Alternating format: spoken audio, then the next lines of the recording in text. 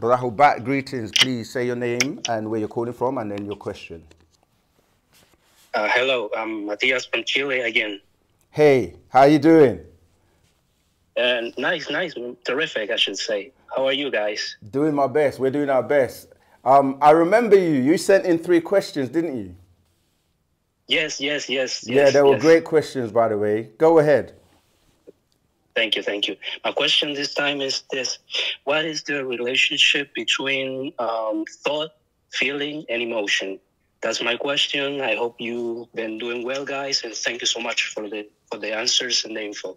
Thank you. All the way from Chile. That's great. Yeah, so the question is, what's the relationship between thoughts, feelings, and emotions? Excellent question. Remember that thoughts, contrary to what people might think or know, thoughts are actually coming from something called the mental reservoir. This is where all thoughts are. It's like a big mainframe of thoughts, and you connect to it by way of your brain. And you're literally pulling out information through your mind into information to process it. So a thought has a vibration, it has a frequency, it has a color, it has a weight, right? And it can be transported and transmuted throughout the cosmos, right? So that's how powerful thoughts are. And you can actually communicate with people telepathically as well. That's mind-to-mind communication without any sound or voice, but without the voice box.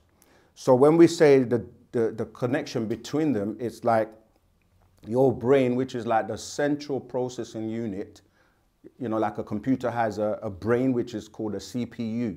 And this is where all the processing is done, all the calculations, all the arithmetic, anything to do with processing is handled by the CPU. So your brain is the same. And what it does is it processes, if you can tap into the information, and you can pick up these waves in terms of the thoughts, because as you're walking down the street, for example, people could be sending thoughts to each other, or a thought is traveling and you can pick it up because you are a radio, you're a receiver.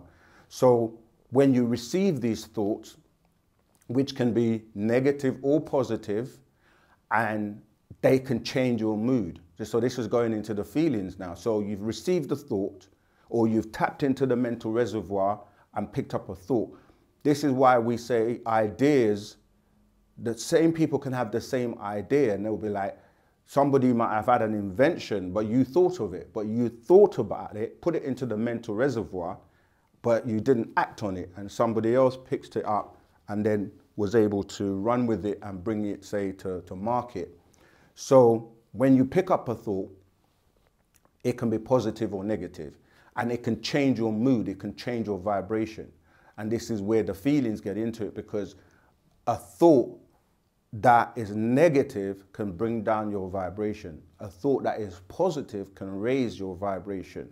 So this is where it's very important to not just deal with feelings, because you can get a thought that gives you a particular feeling, but it doesn't necessarily mean that you should act on it, okay? And one of the things that you will hear people say a lot between, say, male and females is that females are more emotional, right? Because obviously we have left and right hemisphere of the brains.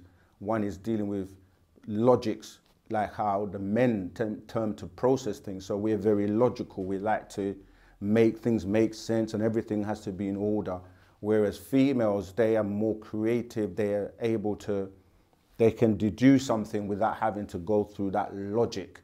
And this is why you need both sides. And male and female both have both sides. So it's not a matter of, oh, I'm just going to be masculine and just deal with the logical side. You also have to tap into the creative and the other side. And so when you're with somebody, you're balanced, because, you know, it's 2 parts of the logic and 2 parts of the creative. So going back to the question, when you get a thought, it can be a nice thought. And this is why sometimes, as we say, that with a female, they can get carried away easily, as I did a video before, where they can be easily beguiled if they're operating off of emotions.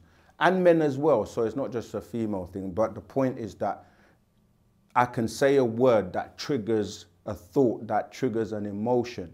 And this is well understood by psychologists who they know, for example, about the subconscious. Yeah, I think it was the same brother that asked a question about the subconscious mind. This is, if I can get you to do something without you knowing that I've actually got you to do it, it's even easier for me to persuade you to do something. So I can send a message that triggers a thought in your subconscious memory, and then you react on it. So not all the time the thoughts that you get you should act upon, or the feelings that you get, because, you know, this is what has been done in terms of some of the negative information and publicity that's been put through the media about, say, our master teacher, knowing that those will trigger certain feelings in people to cause them to react negatively, because the idea is to try and deter people from listening and having the information. But unfortunately, your DNA, which is encoded, can override that. So regardless of how somebody tries to make you feel, collectively, you know, we belong to a club, we believe this, we all accept this. So, you know, massage your ego or your feelings to follow us. But if you're strong enough, you can resist that feeling or that temptation. So if you get a feeling of anger, you have to stop, analyze, why am I having this thought? Why am I having these emotions? And is it something I should react on?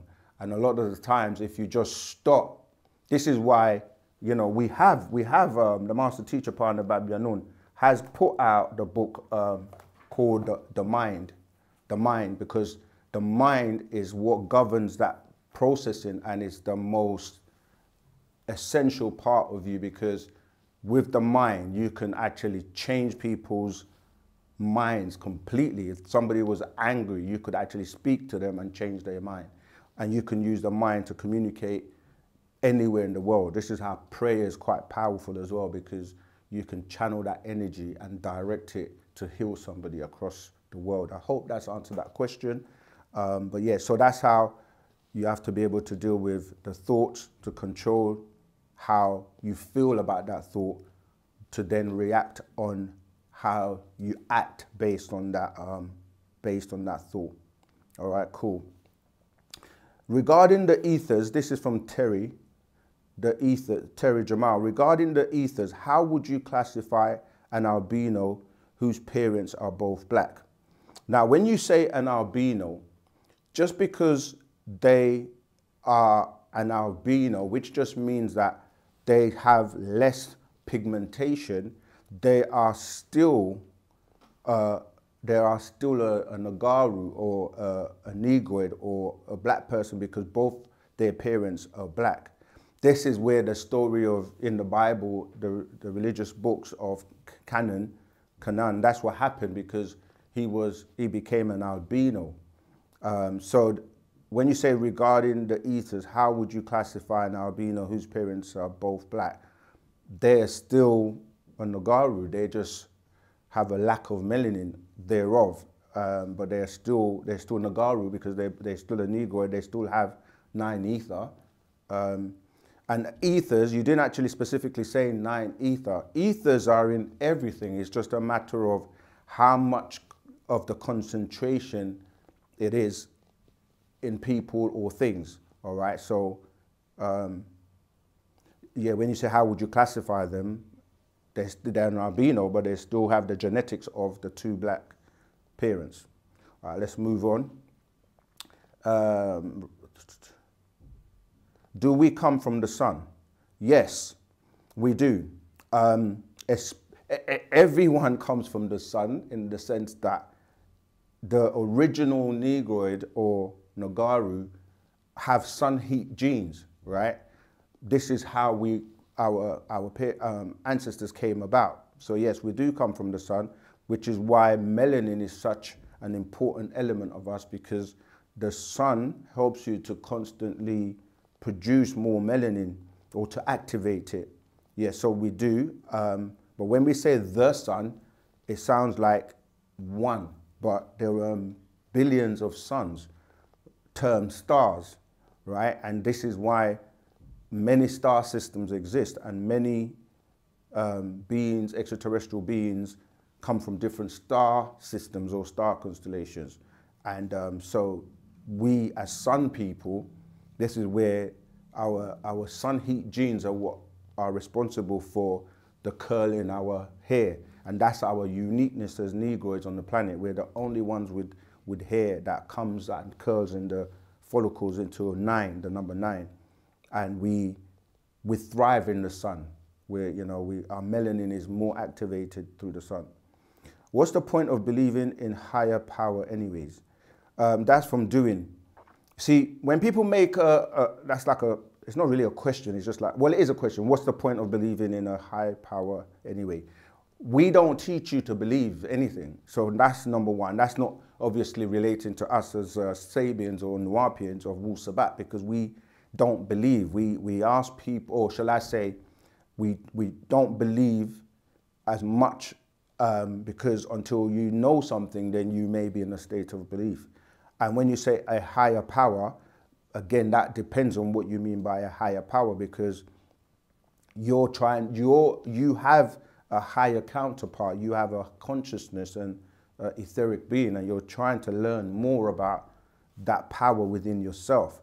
And because you exist, your parents are proof that you exist, because you come from them. And so they come from their parents, and so on and so forth. So when you say a higher power, we're dealing with a time before you came into the physical humanoid form. That is a higher power. That's the etheric you that you need to tap into, because this physical body is literally a skin suit made up of the elements and bacteria and so forth. So you're trying to tap into your inner being, the higher you. That's what you're calling your consciousness, right? Much love from Europe, much love. Was Adam and Eve black or white? This Adam and Eve story, again, this is a religious question, because you only know about Adam and Eve from the biblical text. And there were different species and different what you would consider Adam and Eve. Because when you say the word Adam, this is why Wu-Sabat has to break down the words. When you say the word Adam, from the Hebrew, that's Adama, all right, which means off the ground. But when you also look at it, when you start to study etymology, it also comes from the word Edom, all right, Edom, E-D-O-M. And this is where you get the word Edomites from, because it's relating to red, it relates to blood. And it's why when the Adamites were created, they say they blush, or they're ruddy red or reddish. Okay, that's referring to that word Adam or Edom. But there were different Adams, different experiments that were being done in the gravitation that led to the different species of humans on the planet. So, but even if you just took it from a very simple way, that the dust of the ground was taken, or the mud of the ground, that would be black mud. But we know that, you know, that was a religious story trying to explain something that scientifically is not possible, to take mud or dust off the ground to create a man, all right? And so our scrolls, we have the books that they go into detail in terms of what you're calling Adam and Eve, because even if you just read it in the English, right, it says, created he them and called their names Adam. So it was it's plural, all right? What's the number to call? The number to call is +44 753 996 3882. Okay, join the official Telegram group. Greetings from California. What does Wu-Sabat teach to combat depression? Okay, like depression, if you listen to the word depress, to press you down, to make you come down in vibration, ties into the previous questions about feelings. Sometimes you get overwhelmed and you start to feel out of control. You feel like you can't affect your surroundings, and you may not have certain things, and you're not able to do the things you want to do. And this energy of feeling helpless can make you depressed. And sometimes people have these inner feelings of like traumas that they may have experienced, or even through epigenetics, meaning that it could be feelings that are coming through you by way of your ancestors that are in your DNA and in your genetics. So it depends on the cause of the depression, what's causing the depression. Also, people that try to temporarily suppress it, like by taking, you know, like pills, or drinking alcohol, or smoking like marijuana, or certain things that make you feel happy for a moment. And by doing that, all you're doing is delaying those feelings by suppressing them, but they will come back to the forefront. So it's about being able to deal with them and re-channeling the energy that's making you feel depressed. So it's all about energy at the end of the day, because you can transform yourself and transform energy from one state to another.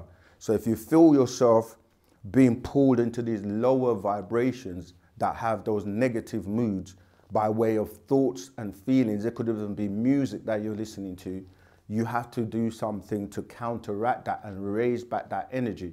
So for example, you could do something that makes you feel good, like, you know, watch a movie that's happy, you know, listen to comedy that's going to make you laugh, you know, do some exercise, do something that is positive, that will even listen to positive music that will raise your vibration.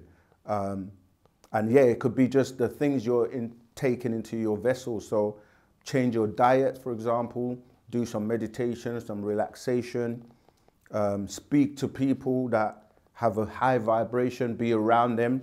They will lift you back up in terms of your vibration from that depression, yeah? Remember to share this video. You can share it through WhatsApp, Telegram, all the social media, Facebook, Instagram.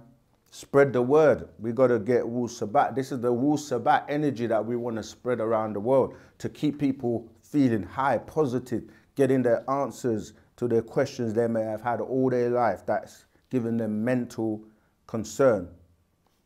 What physical proof do we have that we originated from other planets? Well, physical proof goes back to DNA and goes back to ancestors and goes back to recorded information that has been passed down from generation to generation. You still have things like, you know, the pyramids that are still standing. You have many structures around the world, and you have ancient cultures.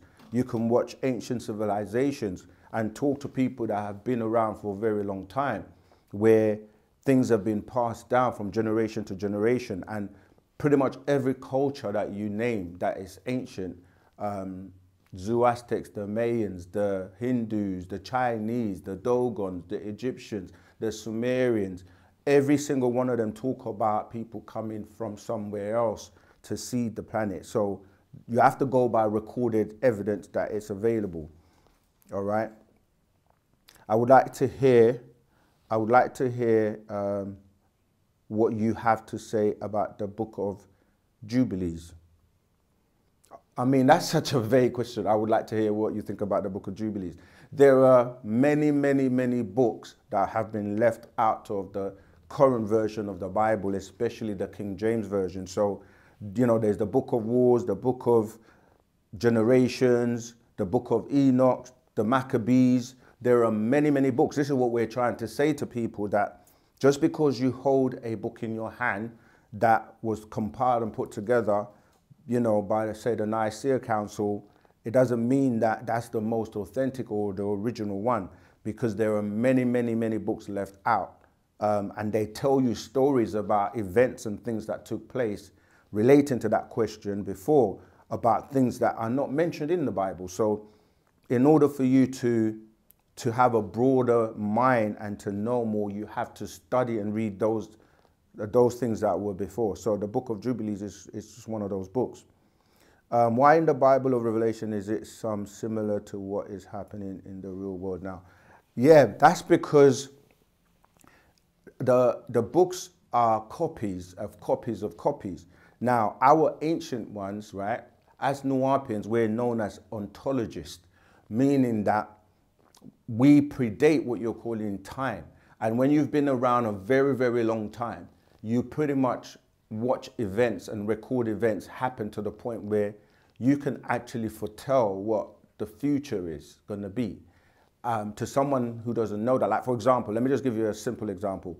If you sat down in a location and just watched, like say for example, buses or cars, and you watch that for a week, you will get to notice patterns like what times the buses come, the people that come at particular times and they go to work a particular time, you know, how the weather changes. You learn so much information, and if you watch that daily for a week, for a month, for a year, you're pretty much going to be able to go, okay, the bus is going to come at that time, that person is going to do that. And so as ontologists, we were recording things way, way before. So the books that then copy those events, which sometimes you have beings that are able to time travel, meaning that time is not linear as we think it is.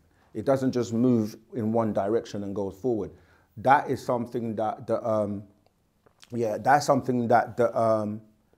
clocks have made you to think, that time moves in a linear fashion. It's actually circular, and its cycle is still there. This is why you have different timelines, and you can go back and forth between what people would term the past and the future. So some of this stuff has already been recorded by people who were able to travel forward and come backwards. So that's how some of the stuff in the Book of Revelations, as you say. But the funny thing is, if you actually look at it, most of the things in the Book of Revelation have already happened. All right. Can you speak on the Nagaru home planet? Also, yeah. Okay. Oh, someone's showing us some love. Crimson Vestro. I appreciate love your donation. Any title, albinism and the different skin tones. Absolutely. This is what we were just saying with that question about being an albino. Because there are different types of albinos. And this happens because of the scrambled in genetics. Because when you study genetics, you can find out that you have to wait over a period of time. In fact, 4 generations.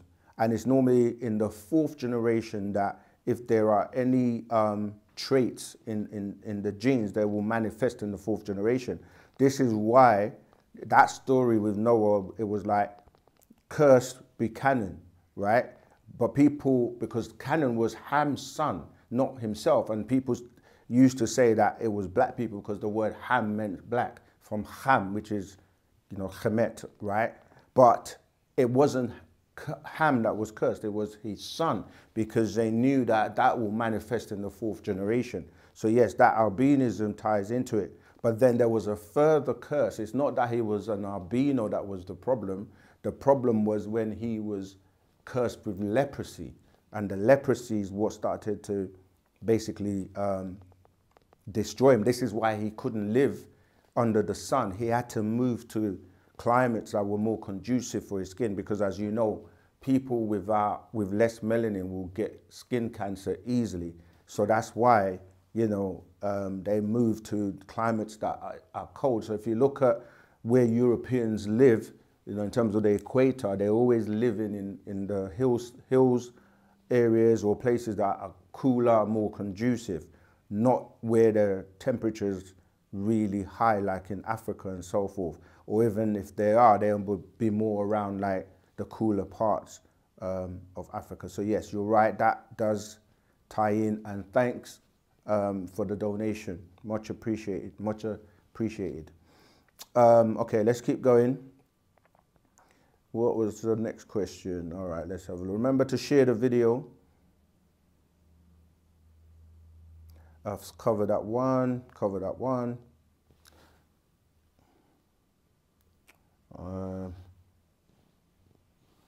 Sorry, this adverts. Okay, trying to catch back up. Wow, lots of questions coming in. This is good.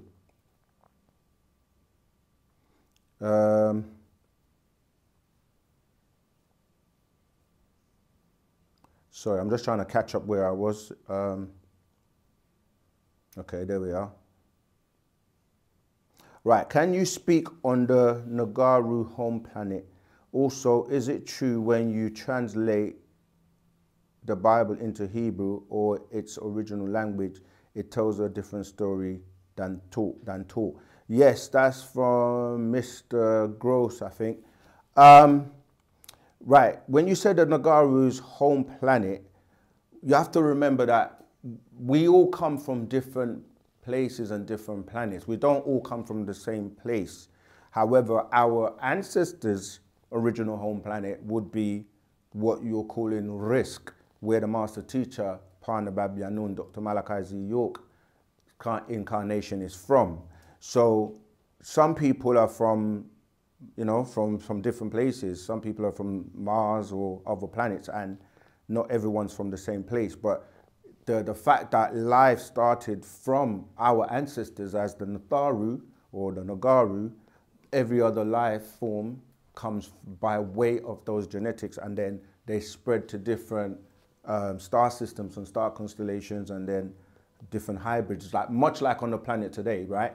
You could easily, and it has been confirmed, that the Africans will be first, and then everybody else is come from, everybody or other races come from the Africans, then they all mix, and now you have different people all over the world, and but the original DNA will go back to the Africans. We have another caller live. Rahubat, please say your name, where you're calling from, and then your questions, please. Greetings, it's Travis Sullivan. I'm from Belize. Oh, Rahubat, greetings. Yeah, my grandfather used to teach me a lot of stuff, like stuff that you talk about, but he didn't knew anything about the Wu-Sabat or anything like that. So I wanted to know how did he knew stuff like that, and he didn't have no knowledge of it and stuff like that. So he like have me on that path for me to like look at stuff like this that you guys are talking about and stuff from I was young, you know. So I wanted to know how he already died already. So I wanted to know how he knew about it. Right. Thank you for the question. This is why we keep explaining to people that Wu-Sabat is a genetic doctrine. He knew about it because it's already in his DNA, in his encoding. Most of us know about it already. It's just that you have to activate it, and it's been suppressed and hidden. But the time has come when you're connecting back and your DNA is reactivating based on, you know, remembering. So it's a remembering tool because it's actually already in your DNA. This is one of the technology of our ancestors.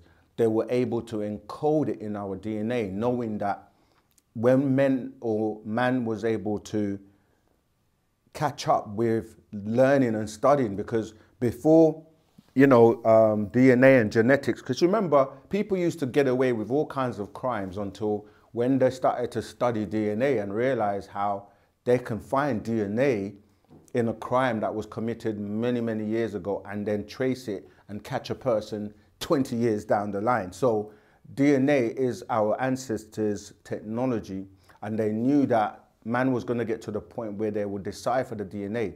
When they carried out the Human Genome Project, this is what they were able to do. They were able to now map up the whole 24,000, you know, cells and the DNA strand to catch and find out what every single, you know, gene does or can do.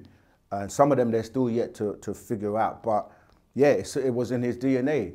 And we know this because it's passed on through genetics, epigenetics as well. Epigenetics is where you're still connected to your whole line of ancestors and are still able to tap into that information once you get switched on. Yeah, that's how he knew, and he was teaching it, and we're teaching it, and you're going to start remembering things once you start to tap into it. Okay, where are we? Okay, the second part, the question I was reading before, it says, when you translate the Bible into Hebrew, it's not the same. That's right. This is why it's important, especially with today, that you have tools, smartphones, where you can get translations of the word for word from the, say, the King James Version. And so when you read something that in the English is, say, singular, but in the Hebrew is plural, like the Elohim, which comes into English as God, that's confusing you straight away, because when you're reading, it's not making sense. In the singular, but in the plural, it makes sense. When it says, let us is a plural, create man in our is a plural, image and our likeness, you see? So when you're reading it in English, you're like, who's the our? Who's the us? But in the Hebrew, it's very clear. But the Hebrew itself is taken from ancient languages. That's why it's a mix, a remix of a remix of a remix. It's getting watered down and watered down. So by the time you get to the English, which is not even a language, but a dialect composed of words from different languages, it's confusing, and the vibration and the tones are also confusing. All right, so it's important to learn the languages, and this is why you have to learn Misbatia or Sabaik, our language, which is the first language on the planet, which resonates with you and your vibration, and it helps protect you from the confusion of the Babel, which we call Bible. All right. Okay, let's carry on. We've covered that one. Yes, we've covered that one. I'm a new follower, Matthew Magnus. Welcome, welcome, Rahubat. We have to clarify this. We're not followers, right? We actually all working together, because like the master says, don't follow me. Don't say you're my follower, because he wants people to be beside him. We're walking together, because when you follow someone, that means that if they go astray, you're going to go astray. And you can be left behind if you're behind them, or if you're trying to be too far ahead, then they can leave you and you don't even know. So we walk together, all right? We walk beside him, because he recognizes that we are all God's, he has to just groom us and bring us back to our supreme balance. We've got another live call, so let's take that. Hey, Rahubat, greetings. Greetings. Yes. Yes, this is Terry Jamal. Greetings, I'm calling Rahubat. in from Zambia. So my question is, I was reading some of the scrolls and watched some of the videos by the master teachers, and then I came across where human DNA, like the DNA, like we have a junk DNA. Mm-hmm. So my question is, like, what was the purpose of that junk DNA? Was it purposely deactivated so that humans could not have certain abilities? Mm-hmm. Yeah, so basically, like, what's the story behind the junk DNA? Excellent. So the question is, what's junk DNA? The term junk DNA is what the Western scientists term it. Like I was saying, where they're trying to decipher, you know, your DNA, and there are certain parts that they say is redundant. It's not being used. It's just there, and they call it junk DNA. It's only junk when they don't know about it. But this is what we're saying, where when you start to study Wu-Sabat and start to remember, that DNA will be activated, and then you will be able to utilize it more. So this is what they're referring to as junk DNA. It's junk to someone, but it's not junk to us. So by reading the scrolls and reactivating that DNA, it will bring out more abilities, more powers, more things in you. How to deal with emotions. That's from Sage. So, yeah, sorry if I don't, because the thing moves quite quickly, the chat, so I may miss a question. You can just ask it again if I miss it, right? But Sage, how do you deal with emotions? Emotions, you have to remember that E stands for energy. and motion is moving. So when you say emotions, we're saying energy in motion. This goes back to what I was saying about when you get a thought, then that gives you a particular vibration and a feeling. And that feeling then can be put into motion. So, you know, say for example, somebody called you a name and you react to that name negatively, and then you decide you're going to get angry and do something, you know, maybe physically attack the person or whatever. That is you now putting that energy into motion, whereas you can transform energy. So how to deal with emotions, first of all, is to recognize what it is, like really have the conversation. Where is this emotion coming from? How did I get it? And how do I analyze it to see what it's doing? How is it making me feel? And try and deal with logics and facts before you react on that emotion. Right, once again, we want to say appreciate love to Lavi, if I'm pronouncing your name correctly. Thanks for the donation, much appreciated. I just wanted to say thank you for all of this information. I can't wait to attend one of your seminars. I live in Germany and my parents are from the Kingdom of Congo. Peace. No, thank you, thank you. You know, without all of you on this live right now, in the chat, asking us the questions, you know, we wouldn't be here. So we thank you. And it's very important to realize that Wu-Sabat is so above everything else in terms of, you know, like religion was a tool that was actually concocted by these Pleiadians that passed themselves off as gods, as extraterrestrials, and they used that to control people on the planet. But it's starting to have no effect. People are awakening from that. And when that happens, they have to think about another way of implementing the spell to keep people, you know, spellbound and under control. So it's very important that you upgrade yourself, by Wu-Sabat. And, you know, asking the questions is one of those ways you can do it. Right, let's go back to the chat. King, I've lost the, it's gone again. Give us a moment to figure out what's going on here. The chat's gone. Okay, so, okay, I've got it back. Yeah, we can swap. Look at us, all Apple, man. We got to, they should be sponsoring us for this. All right, so let's go back to where we were. Let's go where we are. Live chat. Okay, there we are. All right. How do we know if we are being stalked versus a coincidence? All right. The word is what tells you. The word co means two, right? 2 times. When something happens once and then it happens again, that's a coincidence, twice. That's why you hear the word used like in co-pilot, a co-pilot, yeah? Because there's 2 people flying the plane. So if it happens more than 2 times, it's no longer a coincidence. This is how the master has taught us. So when something keeps happening over and over and over again, more than twice, it's no longer a coincidence. So that's how you will know. And I guess if somebody's stalking you, they would be doing it constantly and all the time. And then you will know by way of that word co. All right.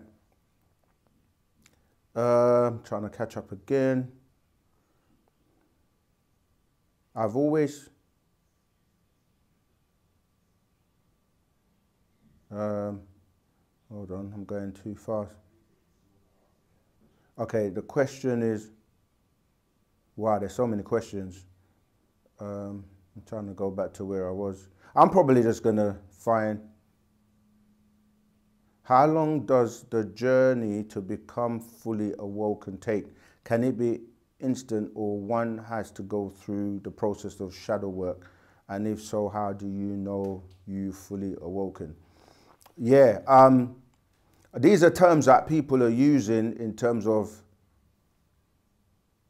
gosh, sorry, I've got so many questions. I just saw that one. So these terms like shadow work are terms that people are using to deal with working on yourself. And when you say shadow work, it makes it seem like,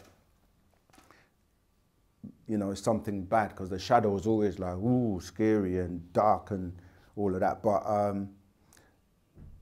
the thing about being awoke is, like, you never stop learning, right?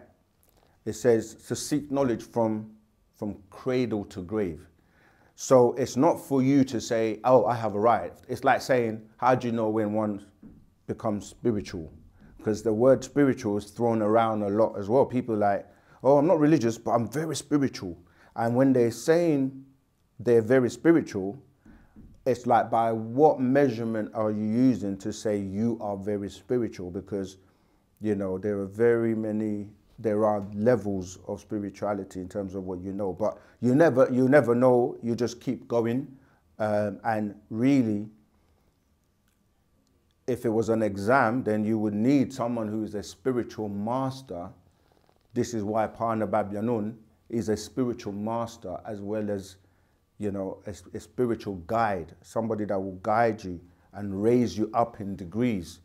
And you will never know what you're capable of, because your potential, you don't know your full potential. And so it depends on how you're measuring it, because just because you can do certain things doesn't mean that you're more spiritual or more woke than the other person, all right? Crimson, again, we want to love your donation.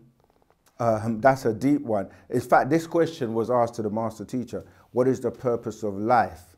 And he was like, whoo, that's a big question. I've been dealing with a crippling existential crisis that led me to the search of knowledge, but it's turned nihilistic.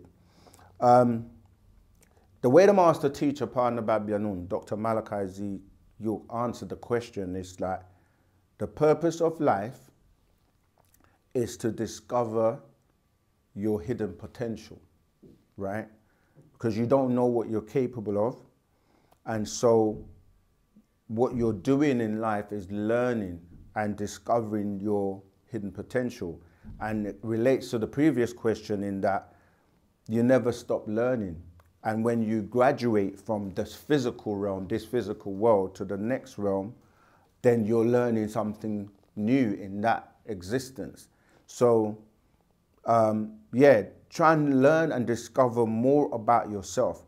Now, having said that, another question that relates to that people ask a lot is, what is success, right? Success is defined in many different ways.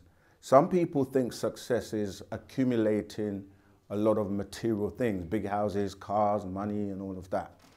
And some people get that and they're still not satisfied or happy or not feeling successful.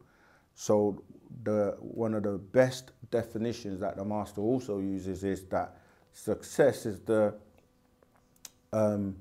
realization of a worthy idea, meaning that if you have an idea that you're constantly working towards every day, then you're already a success, because you've defined what your success is, and that's what life is about, to achieve things. Now, collectively, we have to wake up humanity with this knowledge, with this information.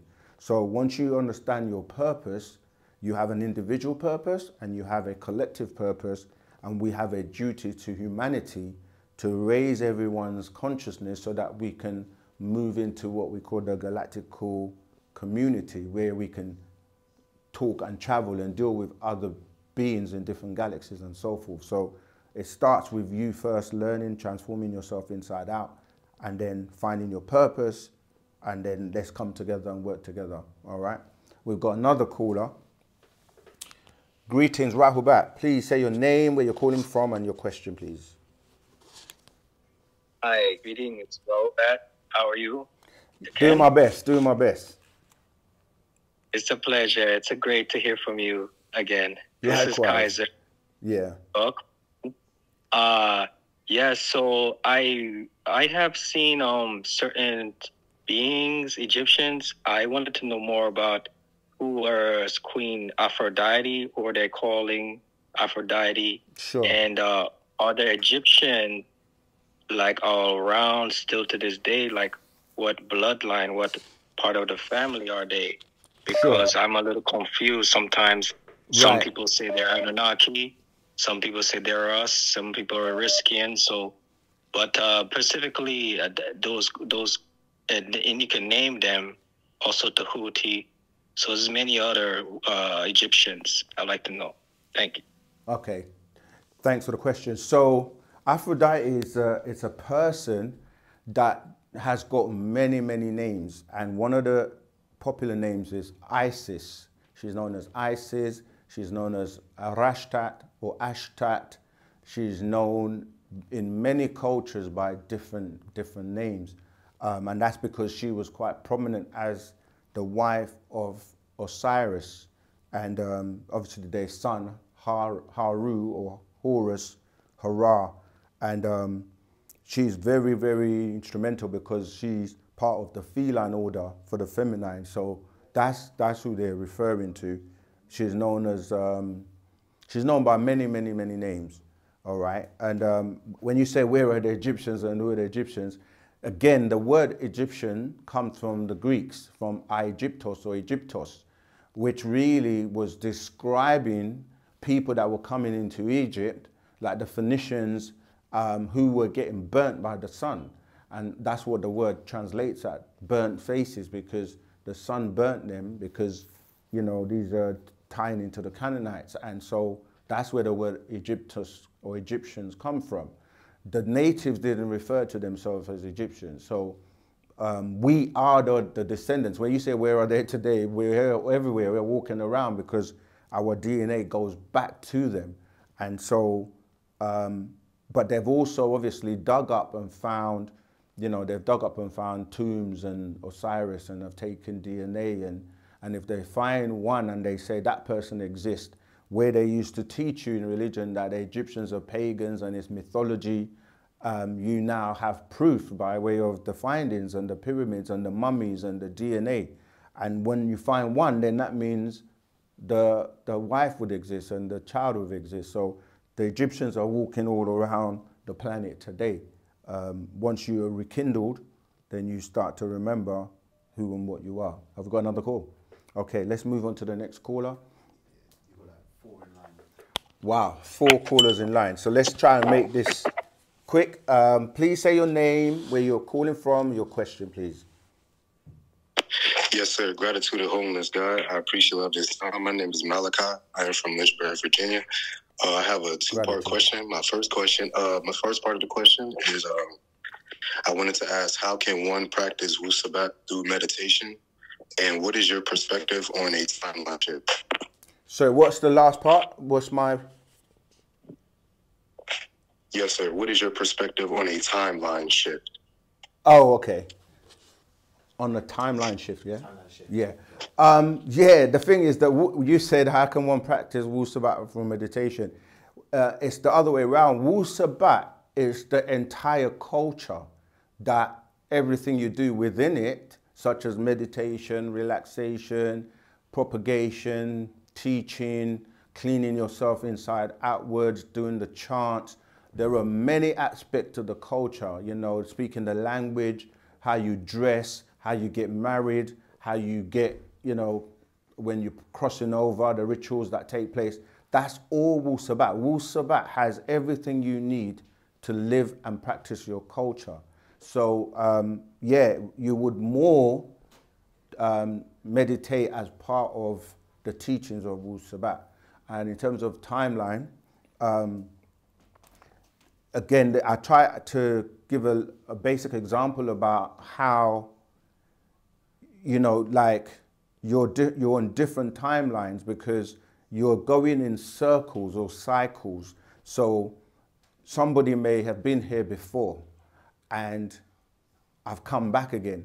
Some people are new souls in the sense that they've never been down here before. And the new souls came from 1973 to 2003. But anyone prior to that date may have been here up to 9,000 times before, and you have up to 24,000 times. So you also are existing as a multi-dimensional being on different timelines and time shifts.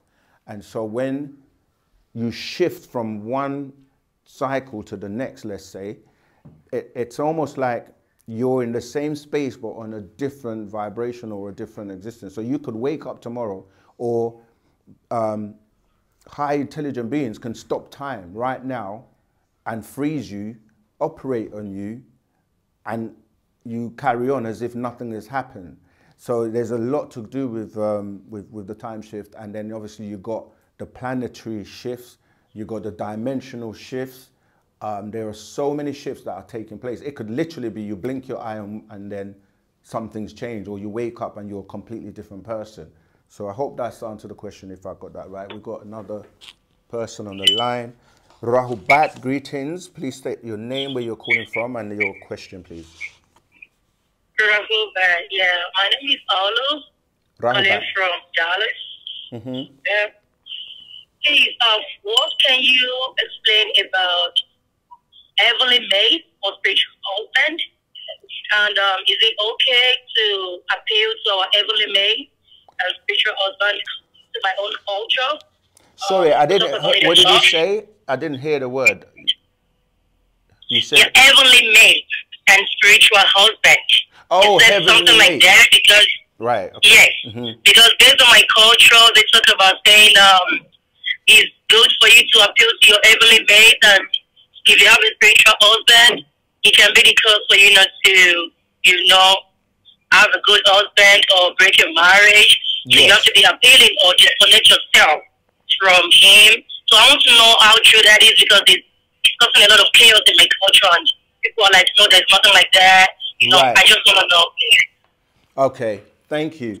Yeah, that term is really referred to as having a soulmate, because as I was just explaining, I'm just trying to see if I have, we actually have a scroll, a Par Taruk, called Soulmates. What you have to realize is that even though you have your physical suit, you have a spirit and a soul, and you have a counterpart. Now, the point of getting in a union with someone is really to meet your soulmate, and so that the two of you become one, and then you produce what we would call supreme beings. So there is such a thing as a soulmate, even though you're calling it a heavenly mate, because obviously the word heaven, it's a religious concept and it's talking about something from somewhere else. But we know that we're really dealing with souls that are vibrating somewhere else. So yes, the person that you're with, you may have been in previous lives together, or like they're your counterpart and you need to come together as one. I do hope that's answered the question, but there is a part of that called soulmates that goes into more details about finding your soulmate. It should really be about that, not just like randomly getting with people, because even the elders, they used to time everything to make sure that people were compatible in terms of the alignments of the planets, the stars, because certain energies would then come down at that particular moment. This is what you can refer to as well. So it's about knowing when and who to come together with so that you produce the right offspring. We got another caller. I have to get through some of this quickly. This is why we say join the Telegram group, because we can continue answering your questions and obviously do the online courses and things like that to bring you up to speed. All right, caller, please say your name and where you're calling from and your question. Hey, this is Keon from the U.S. Hey, Rahubat. Hey, I wanted to know if you had some insight about Marshall Applewhite in the Heaven Gates cult, and if so, like, can you give like a little bit of detail about that? Sure. So yes, again, there are many cultures, or well, not even communities, that got together to break away from what we will call the matrix, and basically go and do their own thing and live according to how they want to live. And Heaven's Gate was one of those communities, but because they ended up committing suicide, because sometimes you have these leaders that will basically take people and teach them, and then they will go off on a tangent, or sometimes it could be a conspiracy, because when you study that particular one, and most of them, by the way, have been mainly Christian groups, and that's because the doctrine of the Christians is about somebody coming and dying and sacrificing their life. And so some of these groups, they have that doctrine of it's okay to commit suicide, which is not really what that whole story was about. But I'm saying that this particular group, you can tell that they all apparently took cyanide and committed suicide and died. But when you start to do studies and research, there are things that stick out. Like, if you know anything about how you will behave if you took cyanide, you wouldn't be able to just lie down and go to sleep, because it's a very distressing type of way to die. And so when you look at how this took place, it was obvious that there was something else going on, some type of conspiracy. And some of them were wearing brand new Nike trainers, for example. And it was like, why would you go out and buy brand new trainers, Nikes, and then take cyanide and lie down and commit suicide? So there's a lot of questions to that. But ultimately, they use those types of situations to deter people from a community such as ours, where we had land, we were living often by each other and practicing our culture and our way of life, which meant that, they wouldn't be able to control us. And so they were saying, oh, don't join or don't go to that community because they're going to commit suicide and die.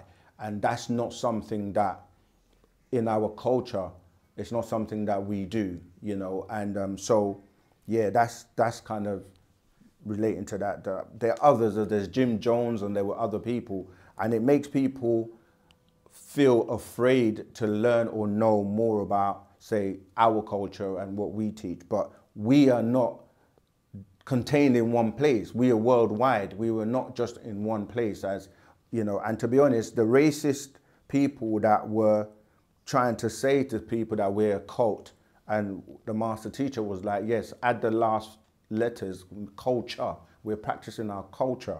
And we never fit any of the things that they tried to say these types of communities did. We never had an enclosed, there was no gate, like Heaven's Gate. It wasn't a gated community. We had a pylon, there was no gate. But when they tried to draw parallels between, say, us and these other groups, these are the things they will say. They're a gated community, they're going to commit suicide. And it's like, if you're racist, wouldn't you love if we actually did do that?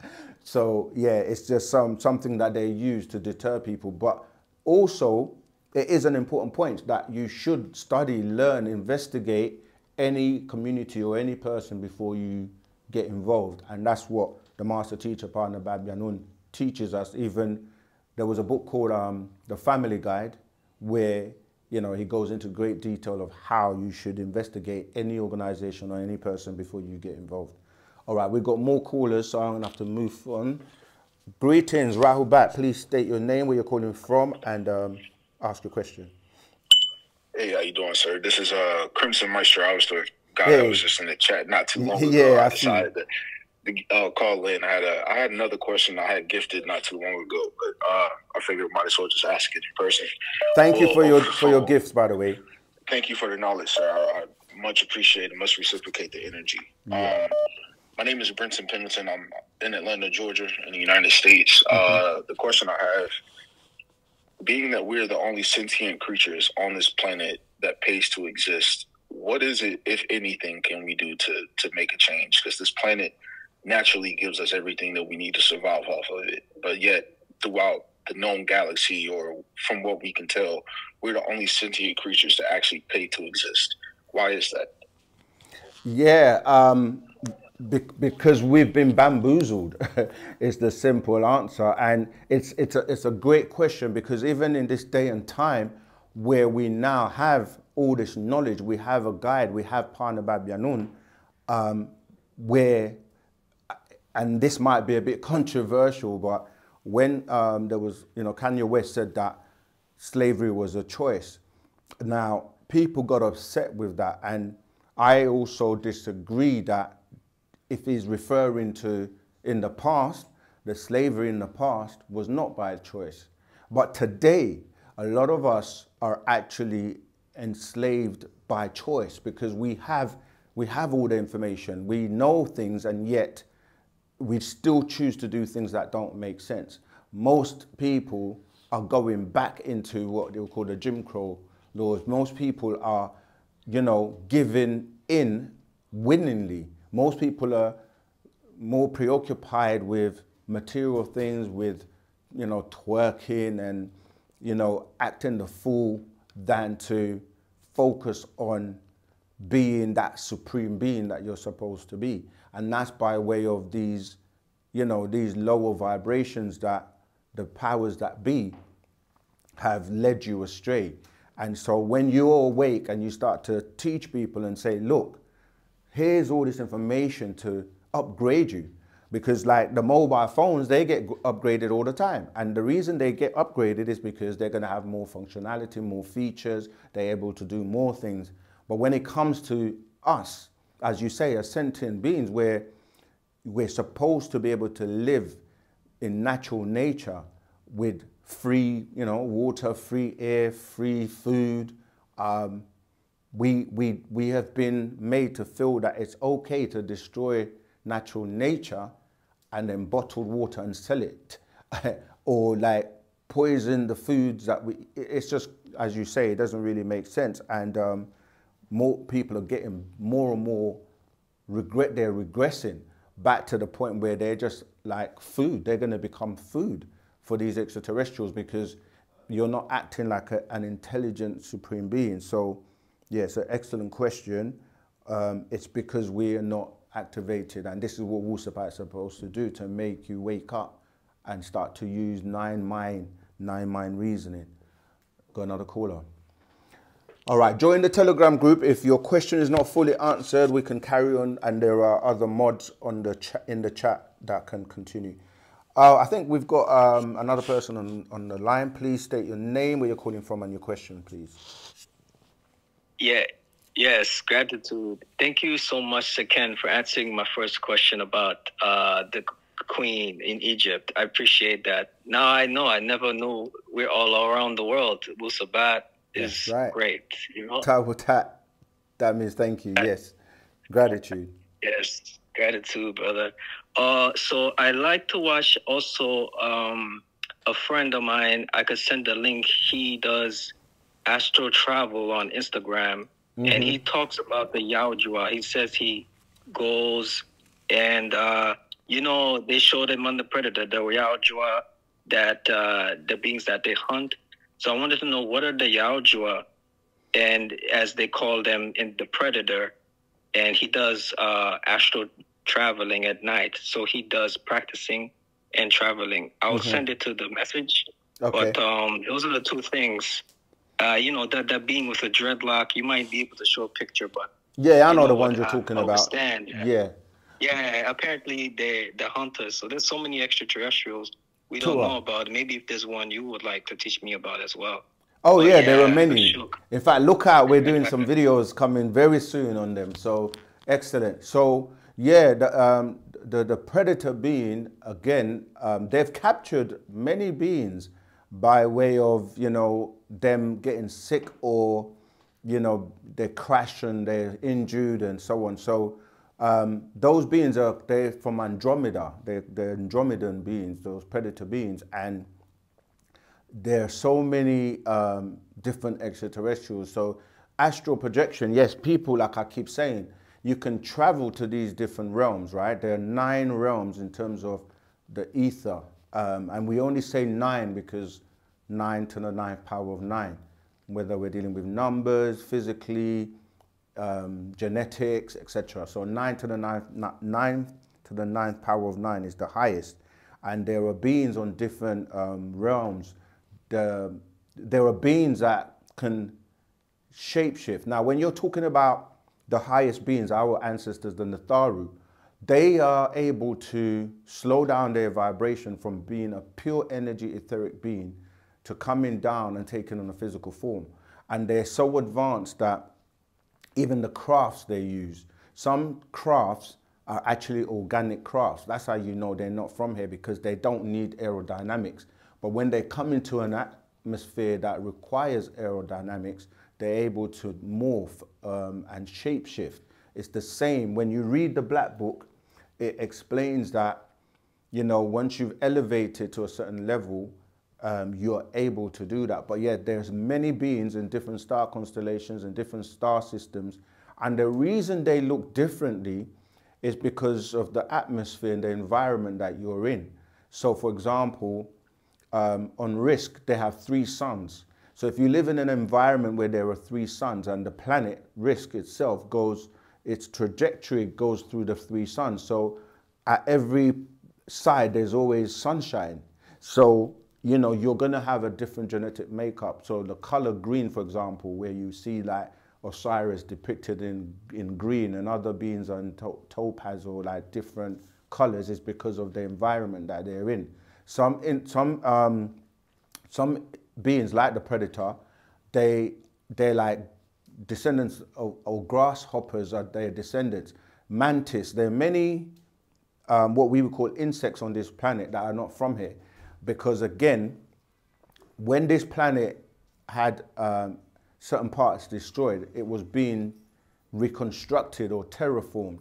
And they had to bring different plants, different trees, different insects to get the ecology working and to provide like the right atmosphere. So we live in a biosphere with many different atmospheres that are conducive for different types of beings. So there are beings that live in the sea, and there are beings that can come onto land and go back to the sea. There are beings that only live on the land. We are aquatic beings because we breathe water, we drink water, we have to bathe in water.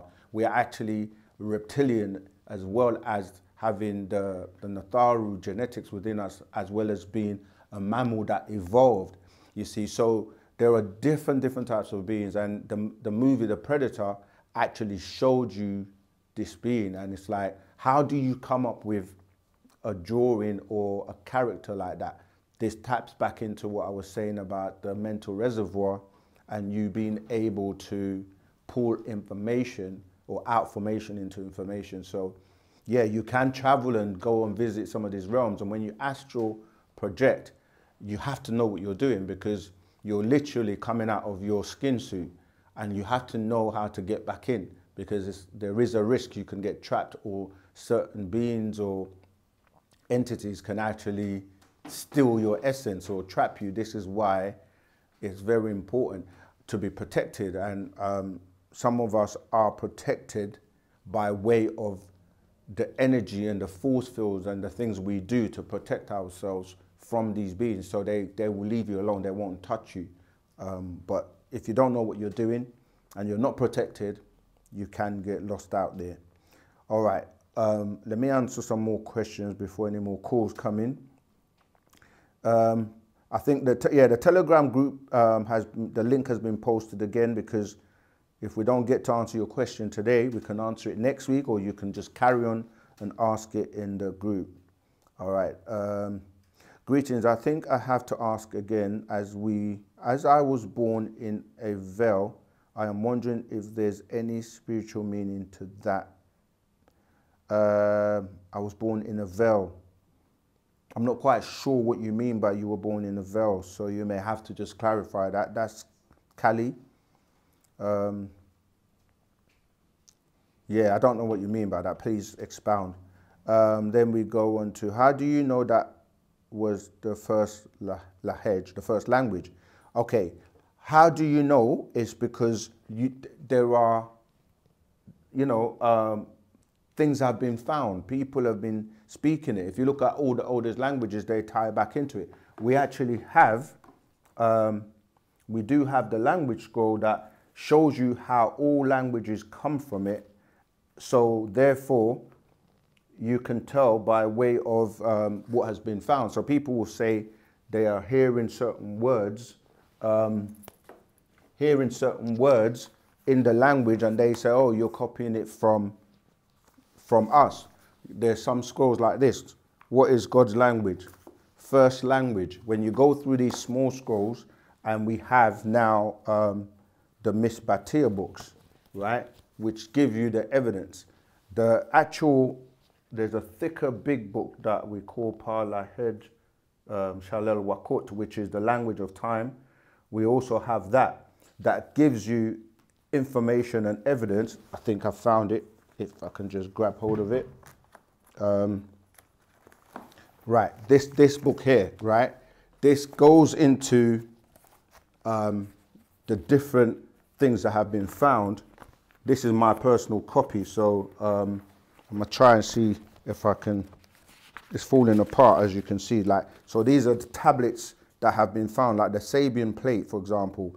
There are many, many tablets and things that have been discovered to be the oldest inscription of languages. So when you read them and study them, you will find out that they predate what you're calling languages today, like Hebrew, Arabic, because Arabic's only 1,400 years old. Hebrew, what they're calling Hebrew, goes back 4,000 years. And you can go back to, hieroglyphics, cuneiform, which predate all of them. And then you find those in Misbatia or Sabaic, which is older than them. Okay, so let me keep going.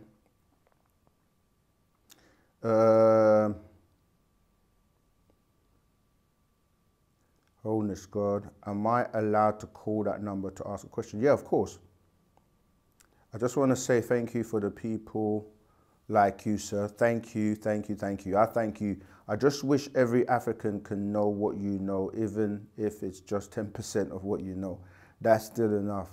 Absolutely. This is why everyone that is somewhere that you have people around you, it's your duty to become that teacher, that person that will help spread Wu-Sabat in your area. And once it starts from you, it will spread, and then, it carries on that way. So what I know is it's a tiny bit compared to what the master teacher, Parna Babianu, knows.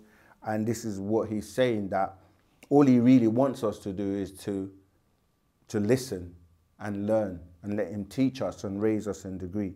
But most of the time, because of the junk that we've taken all our lives, we suffer from something called I think. Everyone says, I think this, I think that, I think I. And that I, the ego, stops people from humbling themselves to just study, listen, and learn from a master teacher. And, it's very sad that we don't have him amongst us. And that is the ultimate goal, is to have him free. But like I was saying, we seem to be regressing, some of us, because we're doing things that don't even make sense voluntarily now. It's not even anyone holding you to ransom. We eat bad foods, we go to bad places, we do things that we know are not good for us. And even when people have the opportunity, celebrities and people that have money to go somewhere where they can be free and supported, they tend not to. They want to stay, in America or in the West, and then they get subjected to all the injustices and things like that. So, let's try to spread Wu-Sabat. Okay, the incarnated one said that there wouldn't be enough Nuwapins to fill a Volkswagen, yet I am Musbat to unravel this riddle. Yes, but he also says, take my words to the world and let my words be known. Spread Wu-Sabat worldwide. So you're right, it is a riddle, meaning that it's a paradox, right? A paradox is something that, like you say, we have to unravel the riddle. I guess he will have to answer and explain that one. I think the sentiment is that, as you can see, I used to think everybody loves the truth and wants the truth. But what you come to find out when you awake is that you become isolated, you become the person that everyone looks like you're crazy.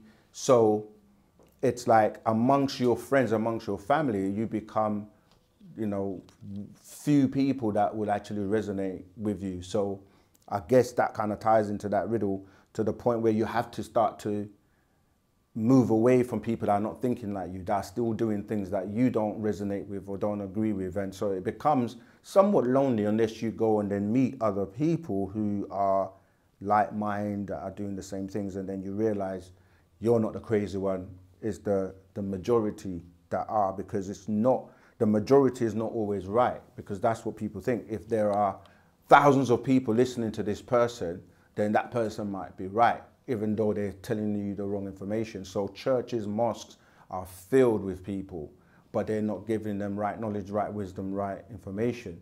And then you will find where real information is being conveyed, not many people gravitate to it. So they say many are called, few are chosen, or that it's hard to walk the righteous path, or the Siratul Mustaqim, the straight and narrow path. So that might, you know, have something to do with the riddle, but I guess that's something we can ask him to explain. But we have another call live, so please, Rahul Bat, say your name, where you are, and your question, please. Respect, brother. My name is Vincent, calling from London. Rahul Bat. My question is, what is water?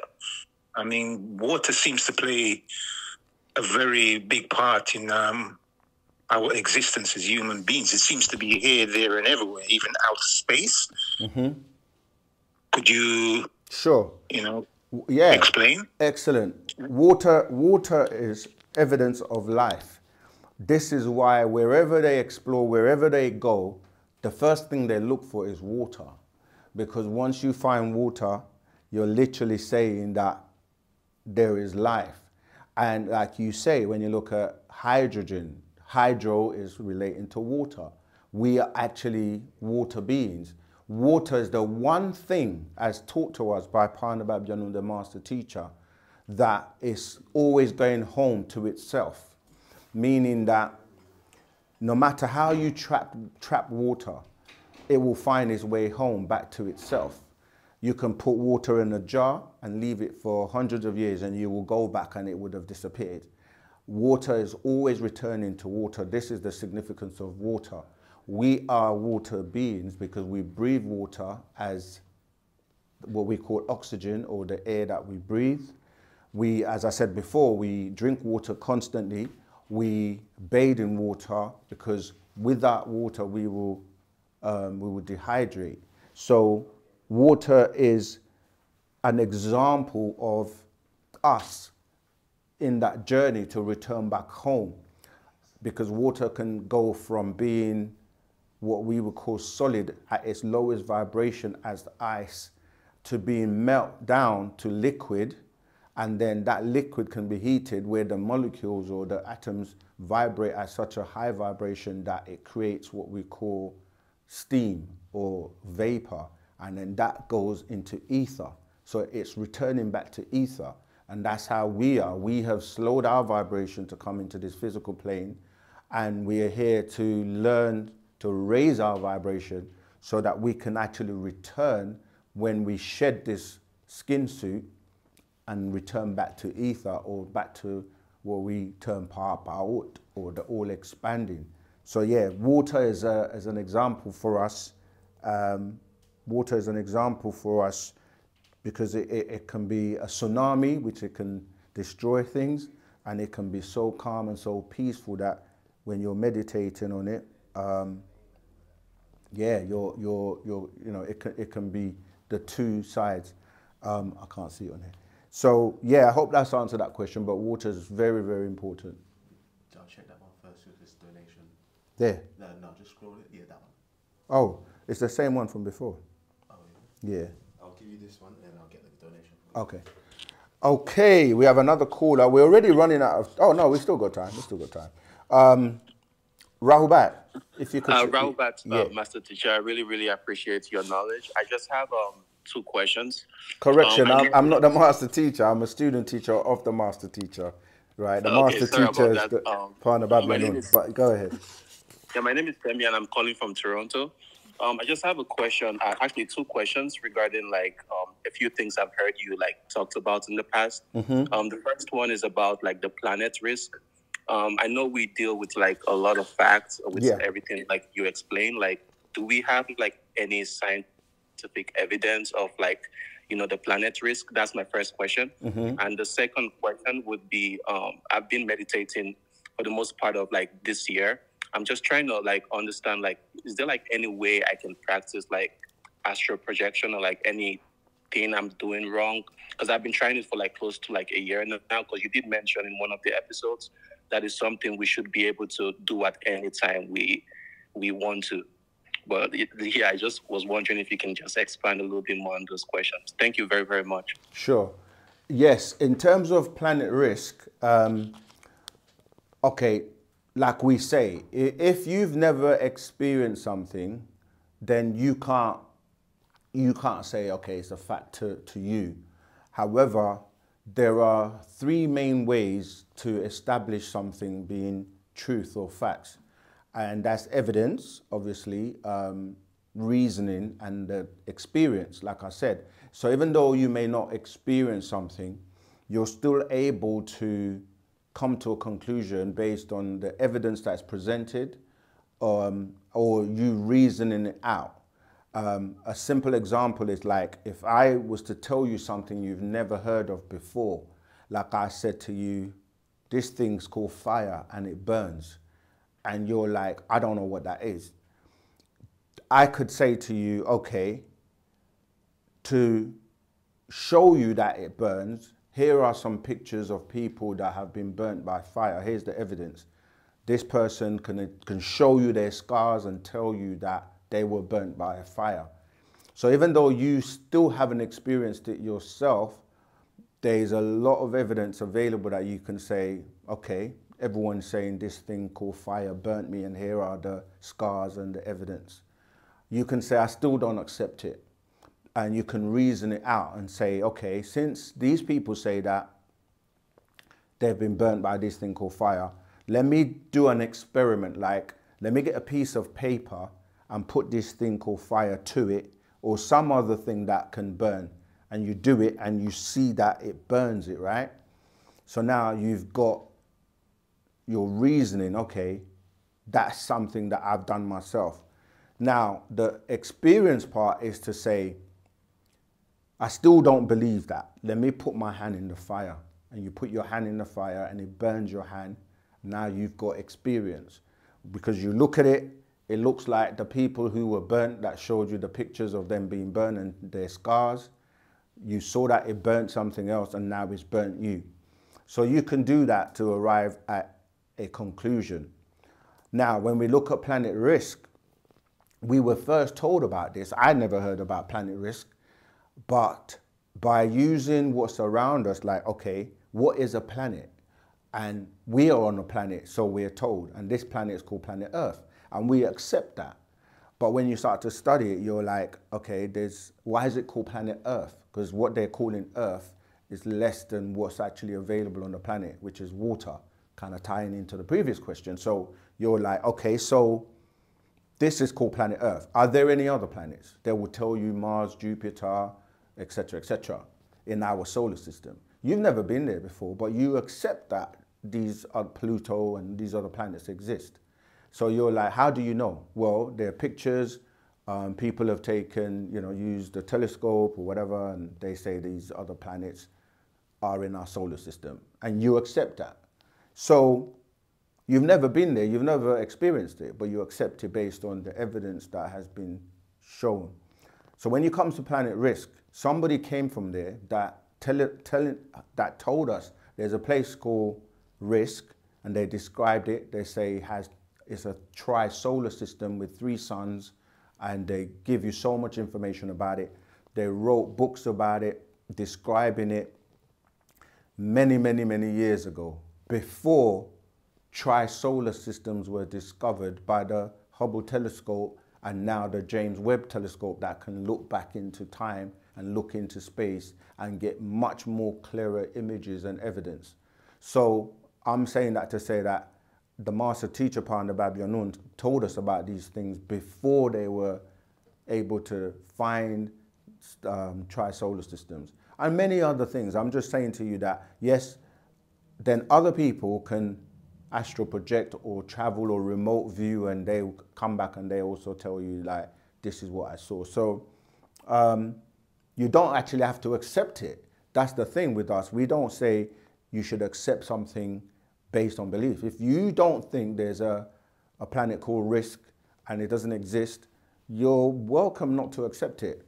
Now, for us, for me, having been around and studying the master's works for so long and seeing that it's really about defining truth. Do you trust this person by way of what they have done and delivered, not just by lip service? And I have been studying everything he's ever said and written, and every time it has come to pass, it's always been accurate 100%. So when he tells you of something, you can choose to accept it or not accept it. But those of us who know and feel it, we accept it. So yeah, that's Planet Risk. The second part was, what was the second part? I've just forgotten it. I gave so much information about Risk. I can't remember. If you can type it in the chat, I've forgotten. If someone can remind me what the second part of the question was, we'll come back to it. Okay. Okay, that's why I got so many. Oh, there we go. Okay, wanna appreciate love your donation, Jen B. Oh my goodness, you're in tune with me. Can you speak on mainstream satanic organizations, Freemasons? Wow, that's a lot. Can you speak on it? Yeah, I can speak on it, and it's actually so timely because right now, I mentioned that we're in a year, 2024, it's a year that many things are gonna happen, and the Satanists are actually really back in power. And, you know, we're gonna see a lot of different things. This is why when we talk about us as sentient beings and beings that have been awoken and the master teachers here, and we're not able to come together and unite as we're supposed to, quickly on the scale we're supposed to, we're allowing this world to be run by these Satanists, as you put it. And so if people don't wake up quickly and start to realize these, you know, like for example, you have a church, the Church of Satan, which people that practice Satanism can belong to, and many people that you wouldn't even think of, like for example, Mick Jagger was a part of the Satanic Church or the Church of Satan by Anton Levy or Levi, and this was set up in 1966, and he was sanctioned or given the sanction to do that by President Reagan, and a lot of this, what you're calling Freemasons or Illuminati, they belong to these orders. So you have the small group of people that run the world, like the Bilderbergers.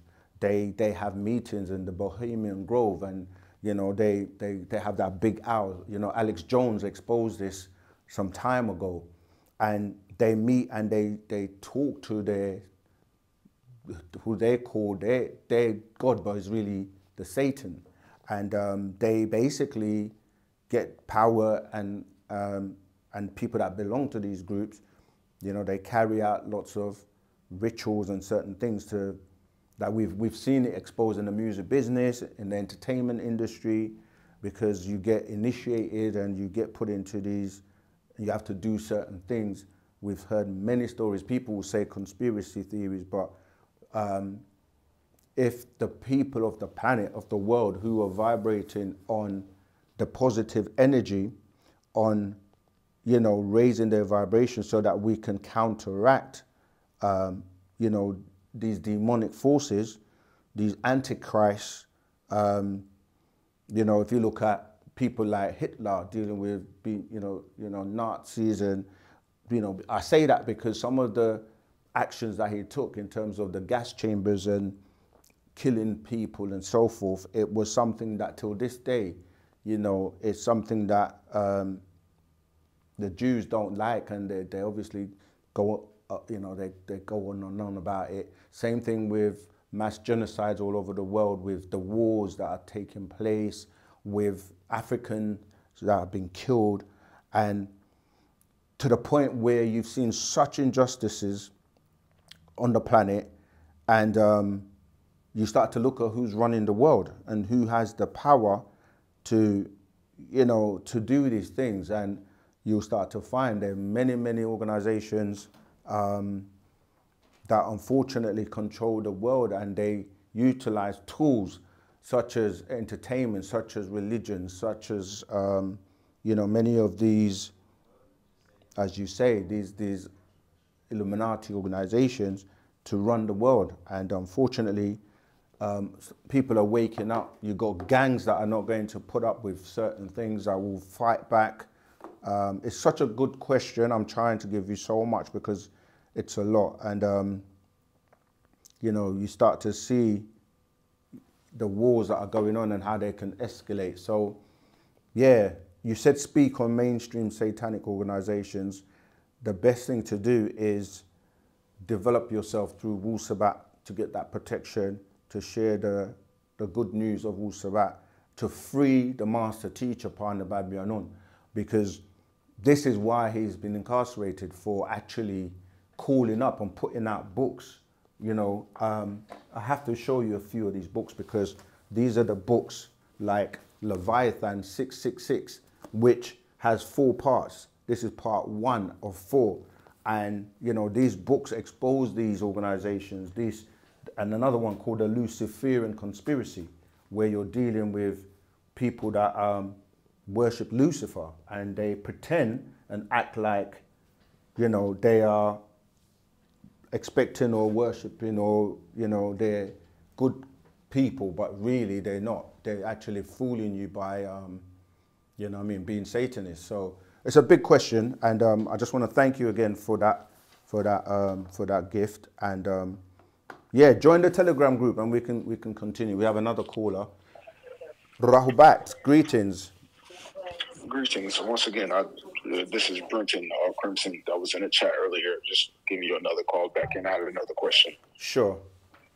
All right. With everything that is currently going on in the Middle East, we see tension starting to spark. To me personally, I feel like we're already just at the beginning stages of World War III. But what, if anything, is going to be the catalyst? Like, if you were to have, if you had an opinion, or if there's any foreknowledge, what would be the catalyst that would actually spark this age-old war over religion that is taking place in the Middle East? Excellent question. It ties in from the previous question. It's already started happening, and you know, you have to look, when we say war is fought on many different levels. There's spiritual warfare, there's mental warfare, there's physical warfare, and as you see in the wars are taking place right now with, you know, you see the Russian and the Ukraine war, and obviously Israel, and they're fighting over territory to take control, to have land, you know, and when you start to look at what's really happening, it's a very serious situation. And, you know, scriptures talk about rumors of war and Armageddon and all these kind of things. So, yeah, it's already started with, you know, the people that are in control and in power right now. They're able to just push a button, and nuclear weapon, and people are very concerned right now. And it's already started, and you will see that with, you know, certain antichrist people that are in power are going to escalate this. There's talk of separation, segregation, and people being like the immigration. You're dealing with, you know, people that are going to be, yeah, I mean, I was even just listening to the, you know, the politics, and we're not really involved in the politics. We're just giving information for educational purposes. And, you know, if you look at some of the policies that are, you know, people that have won the elections are saying they're going to implement, it's going to get very dangerous, because, you know, there's talk of people don't like the whole abortion thing. People are going to fight back against that. You have, you know, things like deportations are going to take place. People are going to fight against that. There's just going to be divisions and wars based on people saying, you know, you have a border, you can't come into this territory, this land, and, or we're going to go over there and wipe people out to have land so that we can rebuild temples and, you know, things like that. So, yeah, I mean, it's a lot. It's a lot. The focus for us really should be to get the master teacher, Partner Babyanun, out, because he has the solutions for a troubled world, and that's part of the reason for exposing these, as I said, these principalities in higher places, these luminaries, these Luciferians, these Satanists that, you know, they worship Satan, but most people don't realize it because they've got everything back to front. They have you worshiping what you consider or think is God, but it's actually the other way around. You're worshiping the devil, and the devil has no allegiance to anyone but himself, you know. So I hope that's giving you something, but there's more to come. We'll be doing more, obviously, lives, and join the chat and we can continue the conversation. All right. So many questions. Oh, okay. The Cali completed what I asked. I mean, born in a complete ammonia sac, which is not broken. So after birth, they had to cut the sac to get me out. If there is any spiritual explanation to it, as it is so rare, it is called Nkau. Okay. I've heard of it, or other people also going through a similar experience. I can't really speak on your personal situation, but what does relate to that is when we say that humans are reptilians and the female is a reptile as well, in the sense that if you look at reptiles, most of them, they lay eggs, and then the eggs are then, when they crack or open, you see that they come out of that same sac that you're talking about. What happened is that the female, instead of like a hen or a chicken that sits on the eggs and incubates them and wait for the right time for them to hatch and come out, the female does this internally. So it's like you're in an egg as well. And if you look at an egg, it's an enclosure, and and you're inside water. And this is why when that egg hatches, we say that the woman's waters have broken, and then you come out. But in rare situations, you come out before the hatching, if you like how an egg will come out and then hatch, and then the fetus will come out. So it's a very rare thing to happen, but this is like literally how reptilians or reptiles lay eggs, and then you have that sack of water that you're in when you're a baby. So that's what I can relate to that.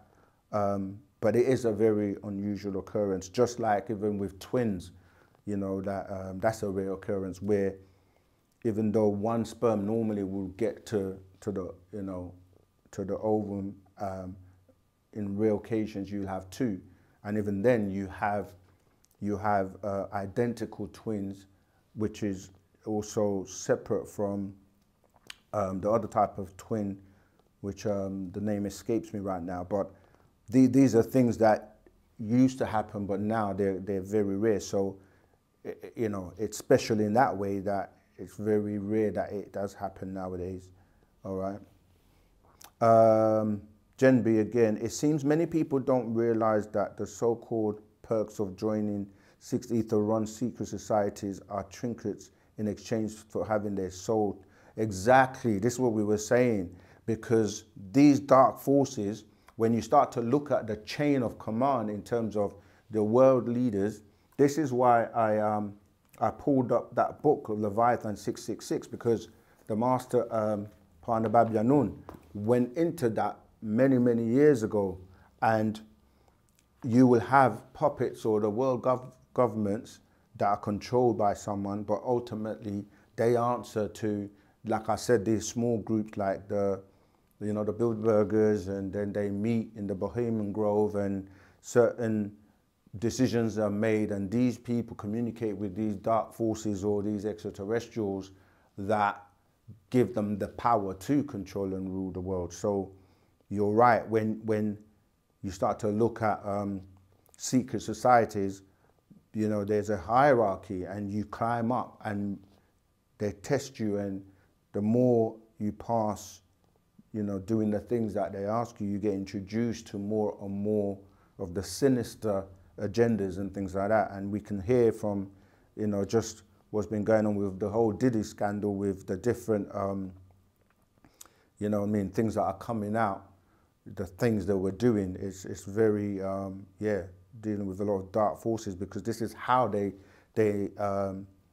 lure you into the 6 Ether world, to basically become a tool for them to utilize to gain and steal souls. So yes, again, you've said a very important thing there.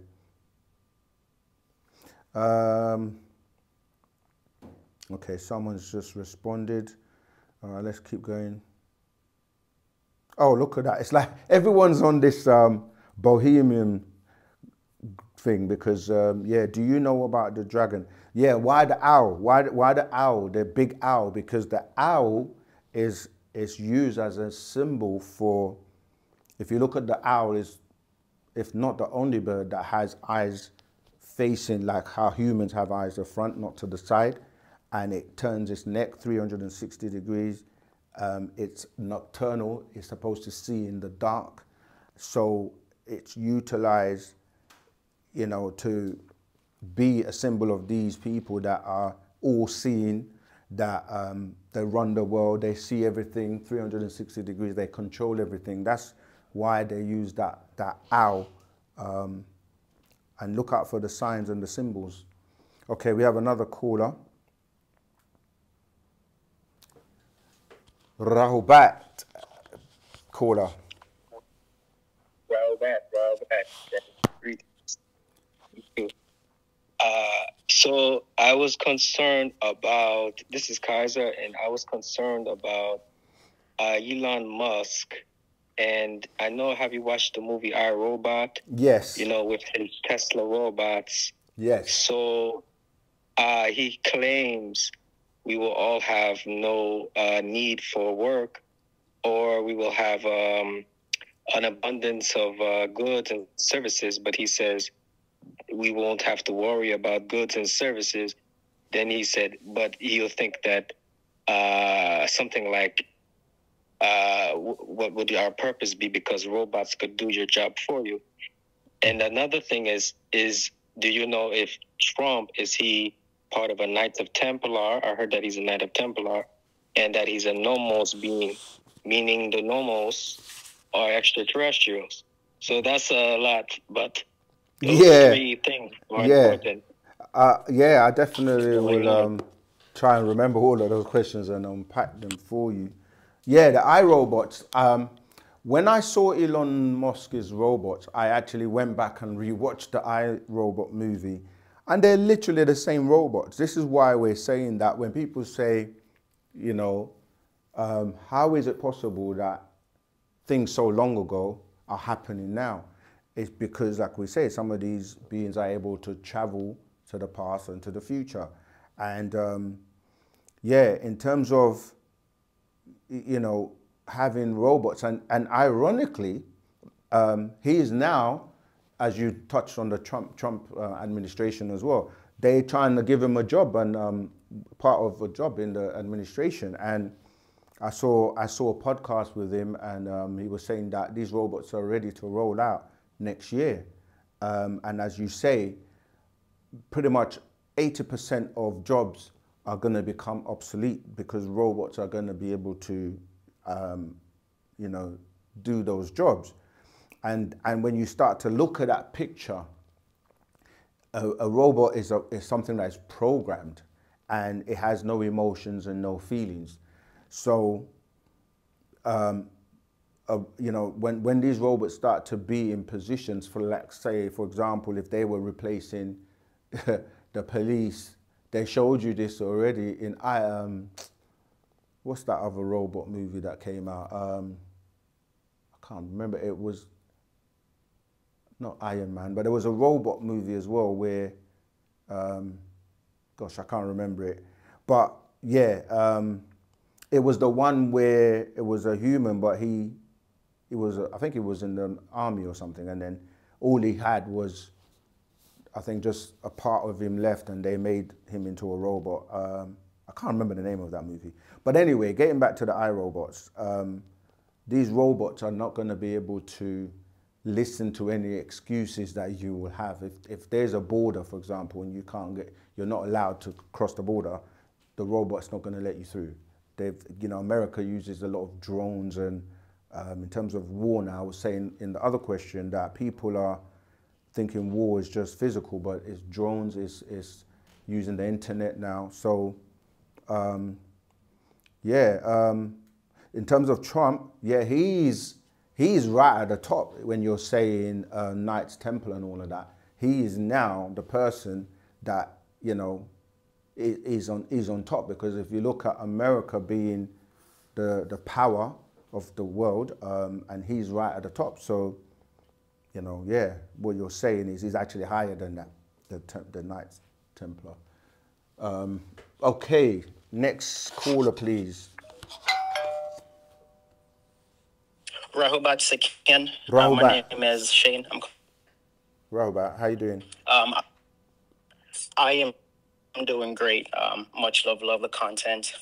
2 questions. So, are there any scrolls on the power of names? I'm asking this because I got my firstborn on the way, and I'm not quite sure, like, what name you know, to bestow. Yes. The master says, whilst the children still being born, there's still hope. So, yeah, congratulations. Bring him up in Wu-Sabat straight from the get-go, and all will be good. Yes, we do have a scroll called the Book of Names, because people may be using slave names or using tones and vibrations that are not really conducive for you. So until you're actually able to go through initiations and receive a name, the Book of Names allows you to look at the names, read them, look at the meanings, and select a name that resonates with your character and your nature, and a name that you can live up to, because names are really titles, and those titles is something that you don't just, you know, you don't choose a name that you can't live up to. So that's a, you know, good way. But yes, we do have a book called the Book of Names that we have available. It's funny, somebody else actually asked about that today, and I was going through that with them. So we can get that to you. If you're not in the Telegram group, join the Telegram group so that you can ask your questions, and we can then, you know, send you the links to the book, etc. All right. Much love. Second question, if I could just squeeze it in real quick. Sure. Is the devil an external being? You know, so like I have a little bit of an issue like focusing when I hear about the devil. So I was brought up thinking that the devil was, you know, a bad guy, Yeah. you know, outside of me. But is he inside or outside? Excellent question. That's the trick. When you use the devil, it's like a definite article, like there's only one.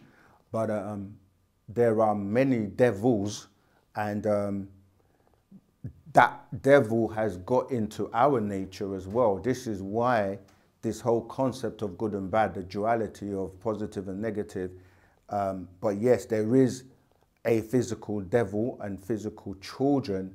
You know this because in Genesis it says that he will put enmity. This is the God, the loving, caring God. He's going to put enmity between the devil and the woman's seed. And when you look at the word seed, that's dealing with zera, which means literally like sperm or seed. So there are physical devils that have been born by way of other devils, and you only have to look at the actions of people. Now, there are many books the master teacher put out called that deals with this devil thing, called Where's the Devil Today, one of them. Are There Black Devils? There are many scrolls that deal with the word devil, and the devil is really dealing with the actions and the things that one does which are devilish. So anyone who behaves or carries out the actions of a devil is a devil by that token. But the person that people are really referring to is Nana Sin, because in the Cain and Abel story, he said that sin lies wait at the door, right? And that's a person. That person is Nana, right? And this is the person that anyone who is going to be initiated into that order is going to be under Nana. So that's the physical devil. And if you, Nana is the son of Enlil.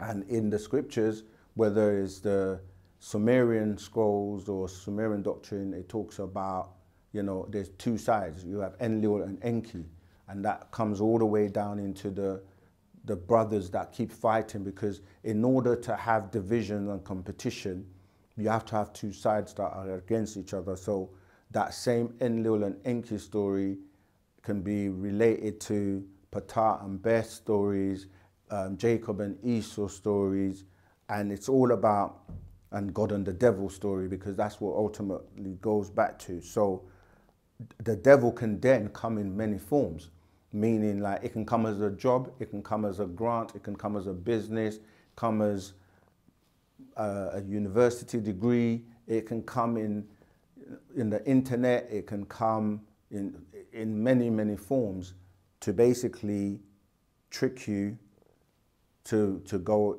into the sixth ether vibration and to act and behave like a devil. It can come in the form of a party, a beautiful male or female. That's why you always have to be centered in your square to know the technology and to be able to pick up and know good from evil, because that's what they said, that once their eyes were open, the Adam and Eve in the garden, they were able to know good from evil. So this is what it's about. It's about you being able to discern and to know truth from falsehood, good from evil, or, you know, what people call good and bad.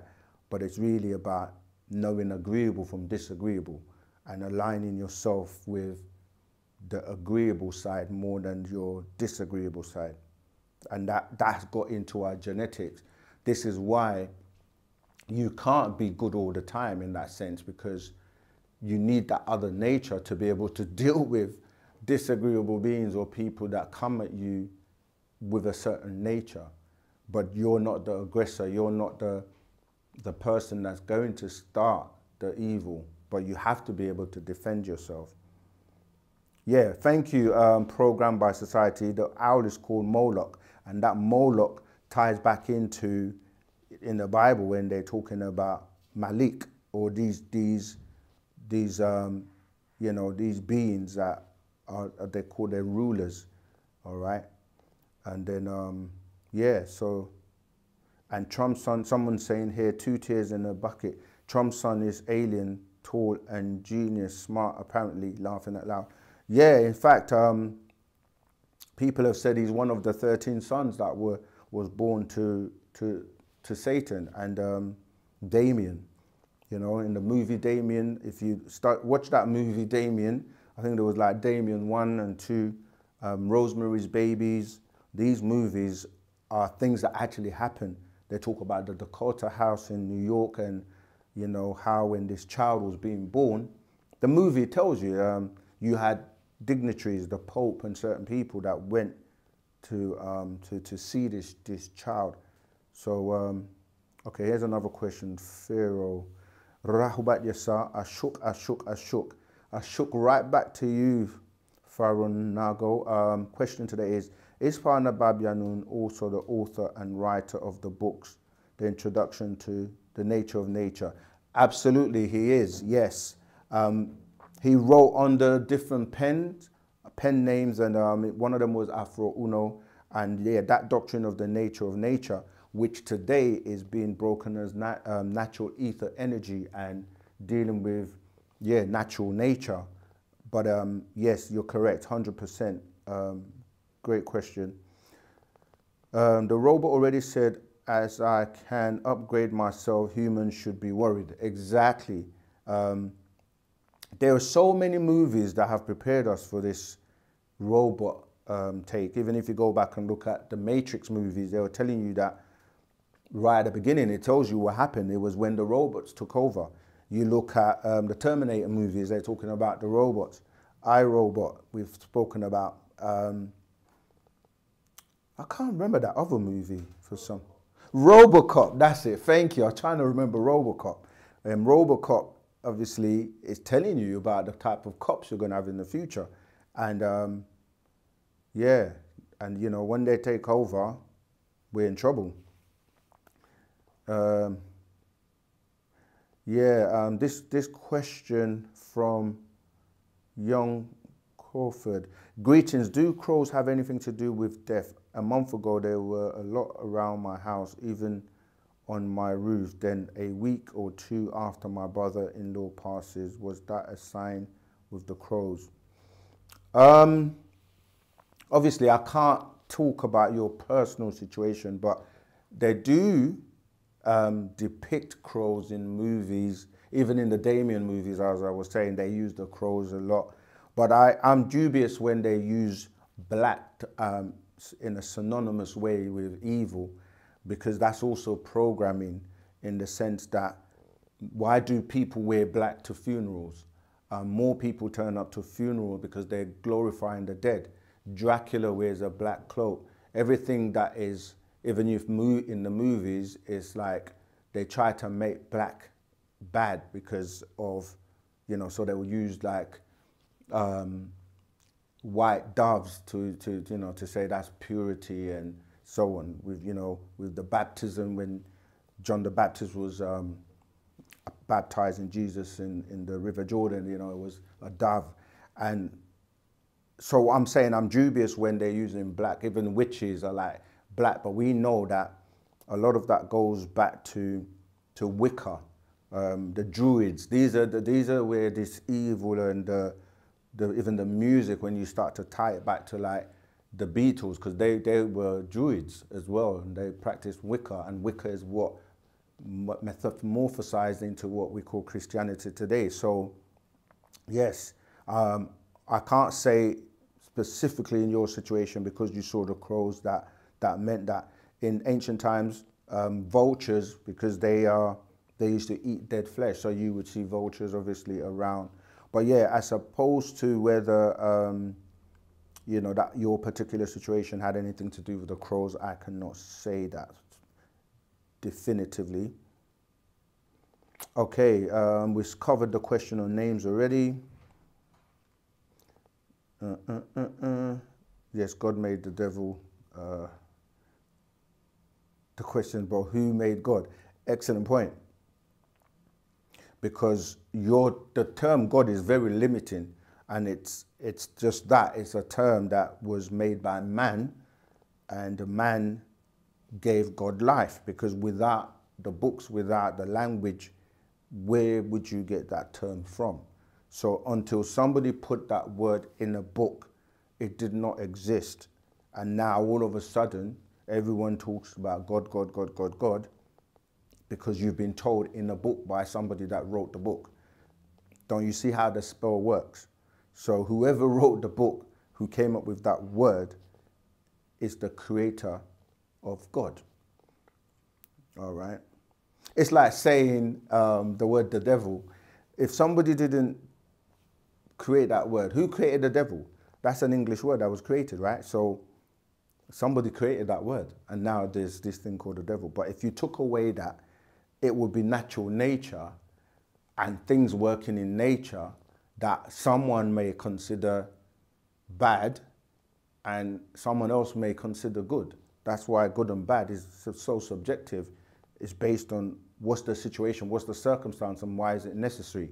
So for example, natural nature will say that certain species become extinct at a particular point because there's a chain of life where everything relates to everything. So there has to be death to be life. And when you consume stuff, you then produce manure.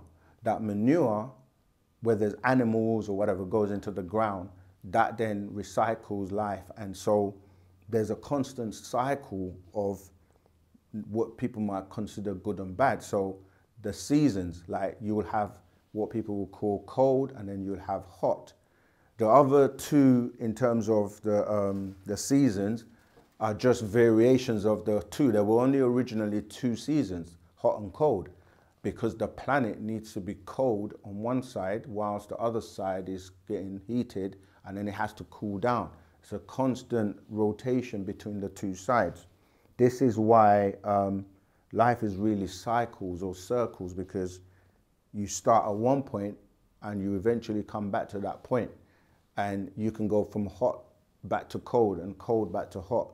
You know, you can go in either direction. And so it's a continuous cycle in variations and not linear, like you just start here, alpha, and then you go here in the omega, beginning and end. It's like there's no such thing, because energy does not die. You cannot destroy it. So all it does is it transforms, and it keeps transforming. All right. I believe people can hear my thoughts. Is it spiritually possible, or am I losing my mind? Could it be a curse or awakening, or what? That's from Lost Tones. No, that's why I explained before that thoughts are actually tangible, right? They are of vibration. They have a color, they have a weight, they have a frequency, and you just have to tune into that frequency. Even as I'm speaking now, these are just tones and vibrations that, because you have tuned into those tones and vibrations and you've been taught that this particular word makes this sound and that sound means this, you're able to hear me and communicate. However, you can do that mind to mind, so people can read thoughts when you've elevated to that point. And it's a matter of learning how to, like a radio station, tune into the right vibration, right frequency, and communicate. It's like if I wanted to communicate with you with a walkie-talkie, we have to go to a particular frequency, and then we're connected, and then we can communicate. And the radio, when you tune the dial, you hear static as you're going through the different frequencies until you tune into a particular frequency that's broadcasting on that signal, and you can then listen in or receive that information.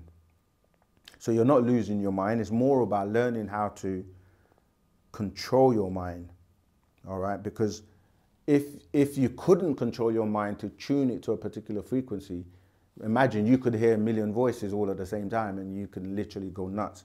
And there's a movie called, I think it's something like What a Woman Thinks or something, where the guy has an accident and then he can hear what women are thinking. And there's another one with a woman that can hear what men are thinking.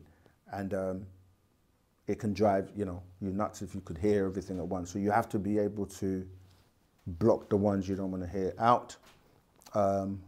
do we have? And That's just the name of the film. what's it called? What Women Want. What Women Want. Yeah, that's the one. Yeah, so tune in. We give you lots of movies. Remember, on thechat.co.uk, we have a lot of movies, a list of movies on there. I watched one called Levels recently. I think that's on Netflix. That's quite good because it kind of explains the different levels of existence in what the different matrix. Don't want to spoil it for you, so watch that for yourself. Another one is Bliss. If you haven't seen Bliss, watch Bliss. Again, that's a very good movie. Okay, let's see how we're doing with these questions. Rahubad Yasa Nafir Nahut Ashok Yasa. Okay, which calendar you're using, Anuki?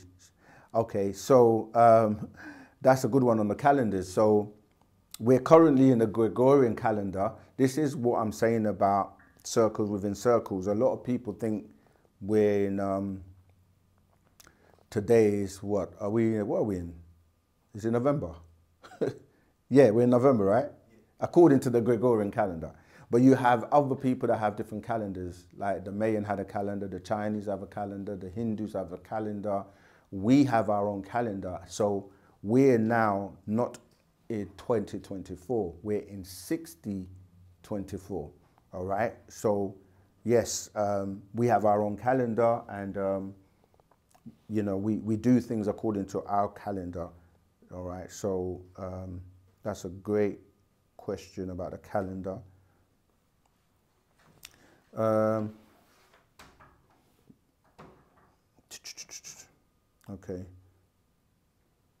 Okay. The live is ending soon. Yeah, we've only got 15 minutes. Wow. These lives go so quickly. Religion comes from the nomos. Yeah, that's again, the Dogons talk about religion because, you know, but religion literally comes from the Pleiadians. But in different cultures, because they were visited by their ancestors or different extraterrestrials, such as the Nomo in, you know, with the Dogons, and that the hat that the Maita is called, the Pope wears, is a fish, and it's talking about coming from the waters onto land. As we were saying before, water is very important, and we all come from water because water means there's life. Depending on the type of life, it could be microbacteria, but it's still life forms, all right? Do you have any advice to people who experience advanced technology attacks or mind weapons? Yeah, this is again called, we teach people, or the master teacher has taught us to have something called psychic self-defense. Remember that you can protect yourself with the shield that you have around you and the frequencies that you have around you to vibrate at a level where certain frequencies cannot penetrate. The simple way of kind of really explaining that is how Dr. Sebi taught you that you can have your body in a state that is alkaline, where acidic beings that thrive in an acidic condition can't live or survive. So when you have your body like that, diseases and dis-ease can't thrive, you see. So it's the same when you take that outside your body to your aura and to your energy field, where you can protect yourself by way of psychic self-defense, which is the way your mind is, excuse me, the way your mind is thinking is creating that shield around you. Yep. So you can protect yourself from certain vibrations and frequencies. You can use crystals and certain things that deflect or reflect harmful frequencies. All right. Yeah, your mind is the most powerful weapon when you say advanced technology attacks or mind weapons. because your mind is the most powerful thing. And don't lose your mind, like the Master says. Mind your mind for the jewels of your soul. Okay, what is the difference between the black nobility and the Moors? Is there a difference? There is, but however, just to cut to the chase, it's all about being in Wu-Sabat, Wu-Sabatu, because this Moors and trying to claim and ask other people to recognize you and give you something is in a way submitting to them. Because if you need somebody else to give you acres and a mule or recognize you, it's like, so if they don't recognize you, then don't you recognize yourself? You know, and there is a big difference in terms of that, because there are different types of Moors. They don't really have much control or power today. In fact, the fact that you had all these rich people like Oprah that was backing Kamala and all these rich celebrities, you know, the fact that they still didn't win shows you that it's really about, they still don't recognize you as Negroids as anything, you see. So it's not really about trying to get crumbs from a loaf of bread when you actually own the whole planet. And, you know, like I've mentioned many times, like when you look at where the resources that the world is run on, the gold, the platinum, the silver, the cobalt, the oil, where is it mostly abundant? It's in Africa. And if we would only listen to the teachings of the Master and work together, come together and develop and build and have our own stuff, like the Wakanda in the Black Panther movies, you wouldn't really be looking at trying to get crumbs or be accepted or be a part of something or somewhere that you will never be fully accepted, you know. Is there a scroll that explains how to connect with our ancestor through our ancestors' altar? Absolutely. We have scrolls. That's a very important point. We have updates, right, which come before sometimes being compiled into the book form, and you get information and rituals and things to do and how to do it with the right tones and so on. So this is why we keep expressing, come on the inside, be a part, work from the center out, not from outside in, so you can be given the correct information. But yes, we definitely have a lot of scrolls. Join the Telegram group. We keep saying that because the conversation carries on, and you can get links and, you know, things are shared with you, etc., etc. All right, Wu-Sabat's the future, but remember, do you see yourself in that future? We have to make that future. With or without us, Wu-Sabat is the future. However, if you want to be in that future, then transform. Be a part of Wu-Sabat. Let's get the Master out. And when I say that, it's by whatever contributions you can make, because as I said, right, we have a Wu-Sabat blockchain. Everyone that is vibrating on that conscious level on Wu-Sabat are mind linked, and we have a master secret that goes into being mind linked, because like I was saying about water, we're connected wherever we are on the planet, and as long as we're thinking and have that vibration, that positive energy, and our thoughts are on getting the Master free, we can actually bring that to life. And you can contribute by way of you learning the doctrine and learning the information, sharing it and teaching this doctrine of love and unity that will always transcend falseness. Truth will always win over falseness. So when you're living in truth, teaching truth, building communities, contributing to the financial aspects of our building, helping with the legal, sharing the knowledge about the Master Teacher, all of this helps us work and grow together in Wu-Sabat. All right. All right, let's see what else have I got. I have a question on Wu-Sabat is not based on belief. I have a question on Wu-Sabat. It's not based on belief. What proof do you have of ancient scripts, i.e. Anunnaki, etc., are about extraterrestrials? Do you have factual proof to support this? Okay, I mean, how do you know anything?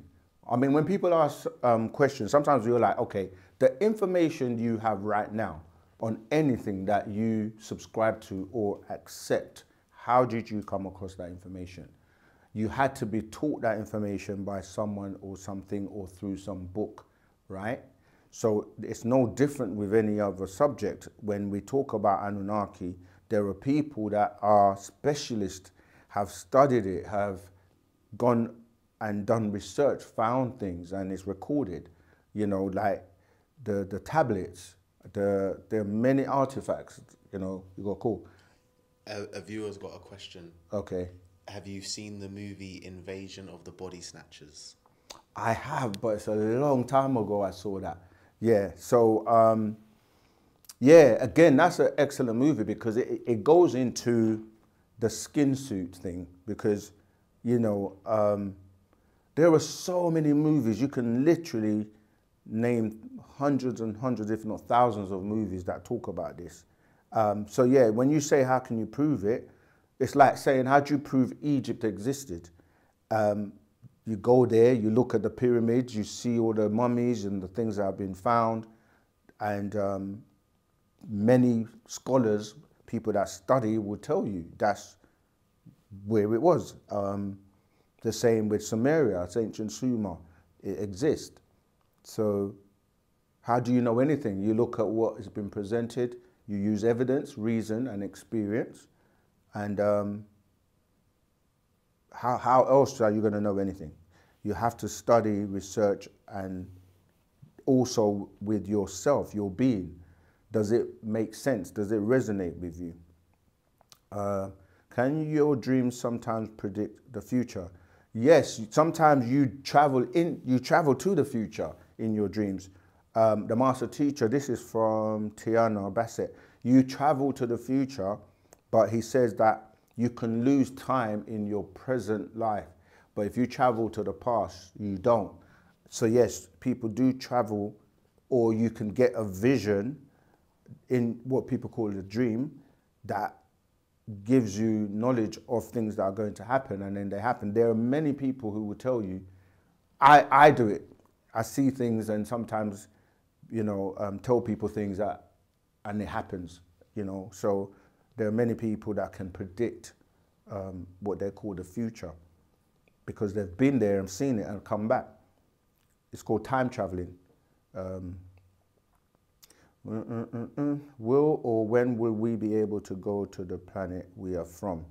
Again, this is what Wu-Sabat is about. It's about teaching you to prepare so that when people think, you know, they make things into a joke. Like the master said that, you know, this is real. You're going to live to see these crafts and these things that are becoming more and more commonplace.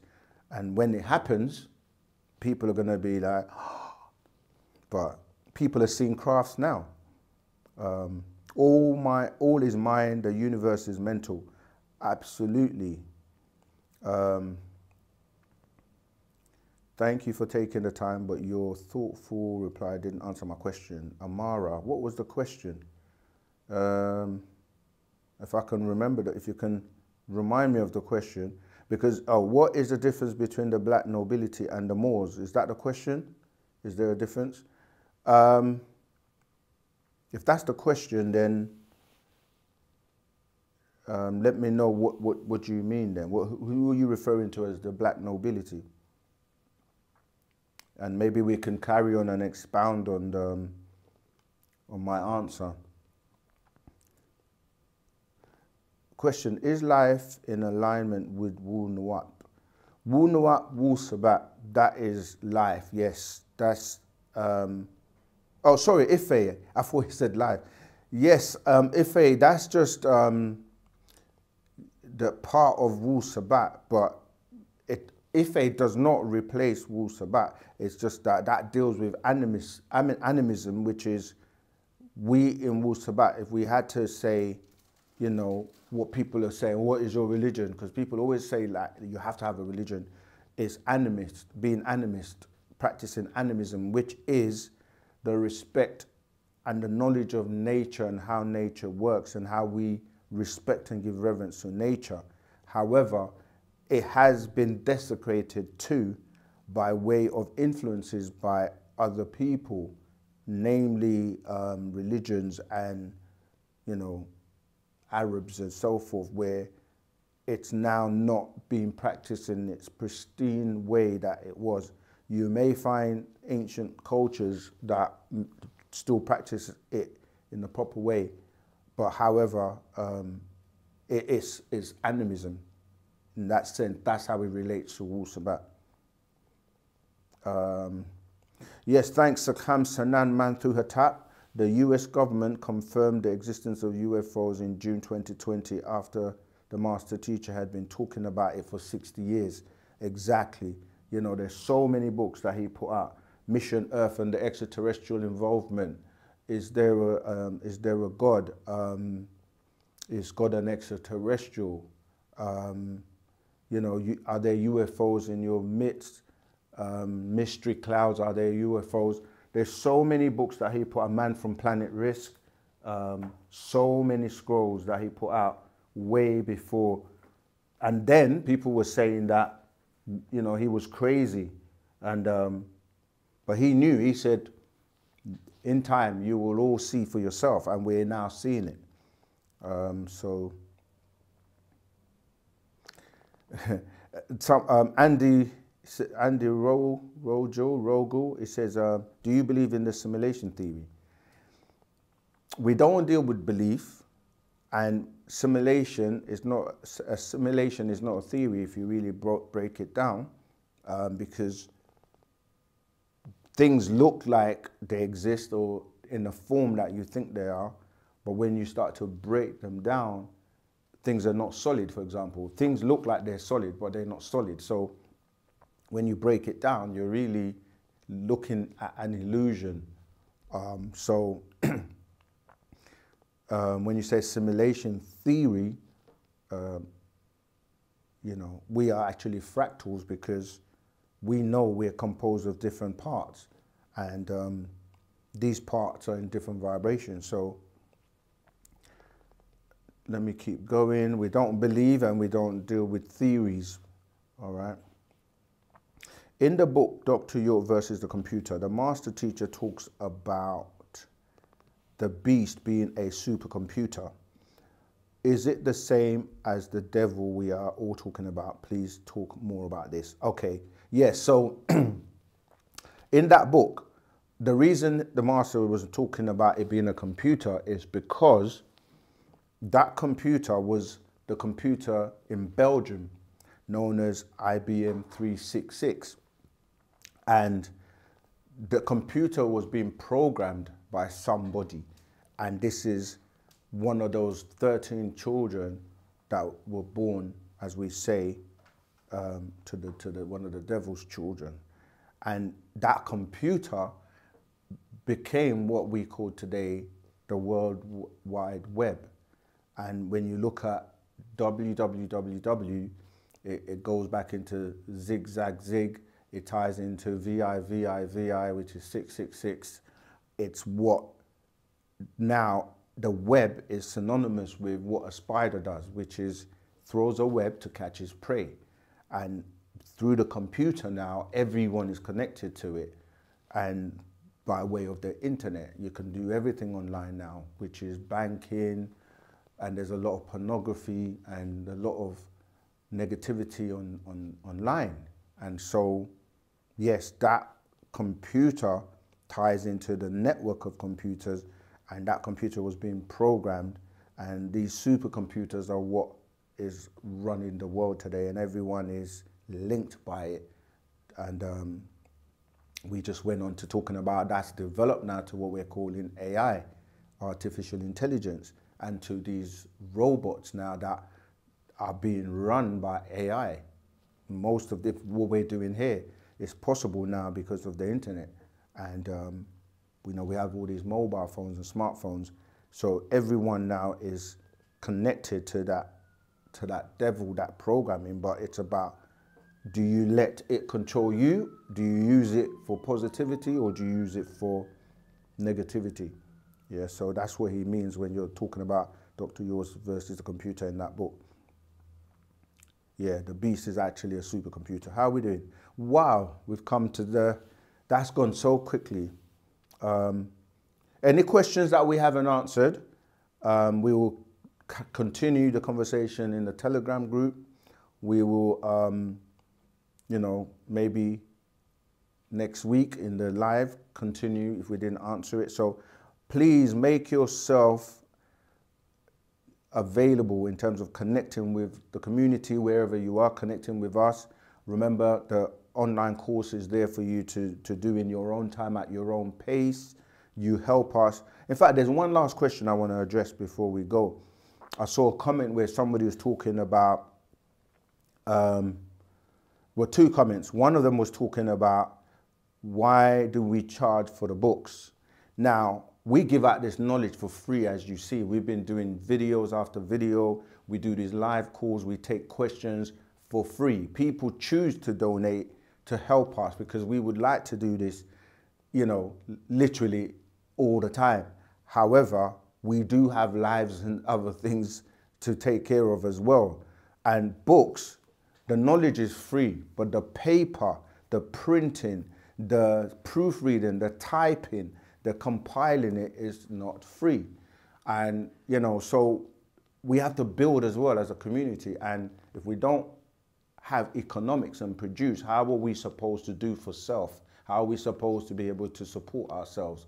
So this is when people ask questions like, why do you sell the books? Well, I don't know anybody else who puts out material in terms of a book, producing it, that just gives it out for free. You know, go to the Amazon. They give out Bibles and Qurans for free because most people know that information is already obsolete and outdated anyway, and it's part of bringing you into the spell. So that was one comment. And people that make, you know, these silly remarks and comments about the master teacher, they clearly haven't taken the time to do their research to really find out who he is and to study the case and to research and see that the same devil that you're saying is a devil is the same person you're going to say when they do devilishness, you're going to somehow listen to them. But if you look at COINTELPRO, look at how all of, not just our leaders, but anyone who teaches truth, exposes truth, exposes lies with truth, how they're dealt with, even down to the Jesus. He was telling the truth and telling people how to live, treat other people the way you'd like to be treated, turning over tables in the temples. You know, he was teaching truth, and what happened to him? Look at Gandhi, look at Martin Luther King, look at Malcolm X, look at Noble Drew Ali, look at Marcus Garvey, you know, look at Nelson Mandela. We can keep going on and on and on. Any type of fight for liberation and salvation, it's not going to be met with, you know, it's by the adverse forces. They're not going to just allow it because it means they won't have control over the people. So I hope that that's clear. If not, we don't shy from any questions. That's why we say, ask us anything. But, you know, we also can see through the crap. So we won't entertain it if it's just a waste of time or just like a distraction. So we're going to say Ashuk, which means divine love. Wu-Sabat is the future. Wu-Sabat to the world. And until next week on the next live, we see you in the Telegram groups or on the online courses. All right. Much love to everyone. Without you, there won't be any us. Contribute, help us so that we can keep giving you this content. All right. Wadu.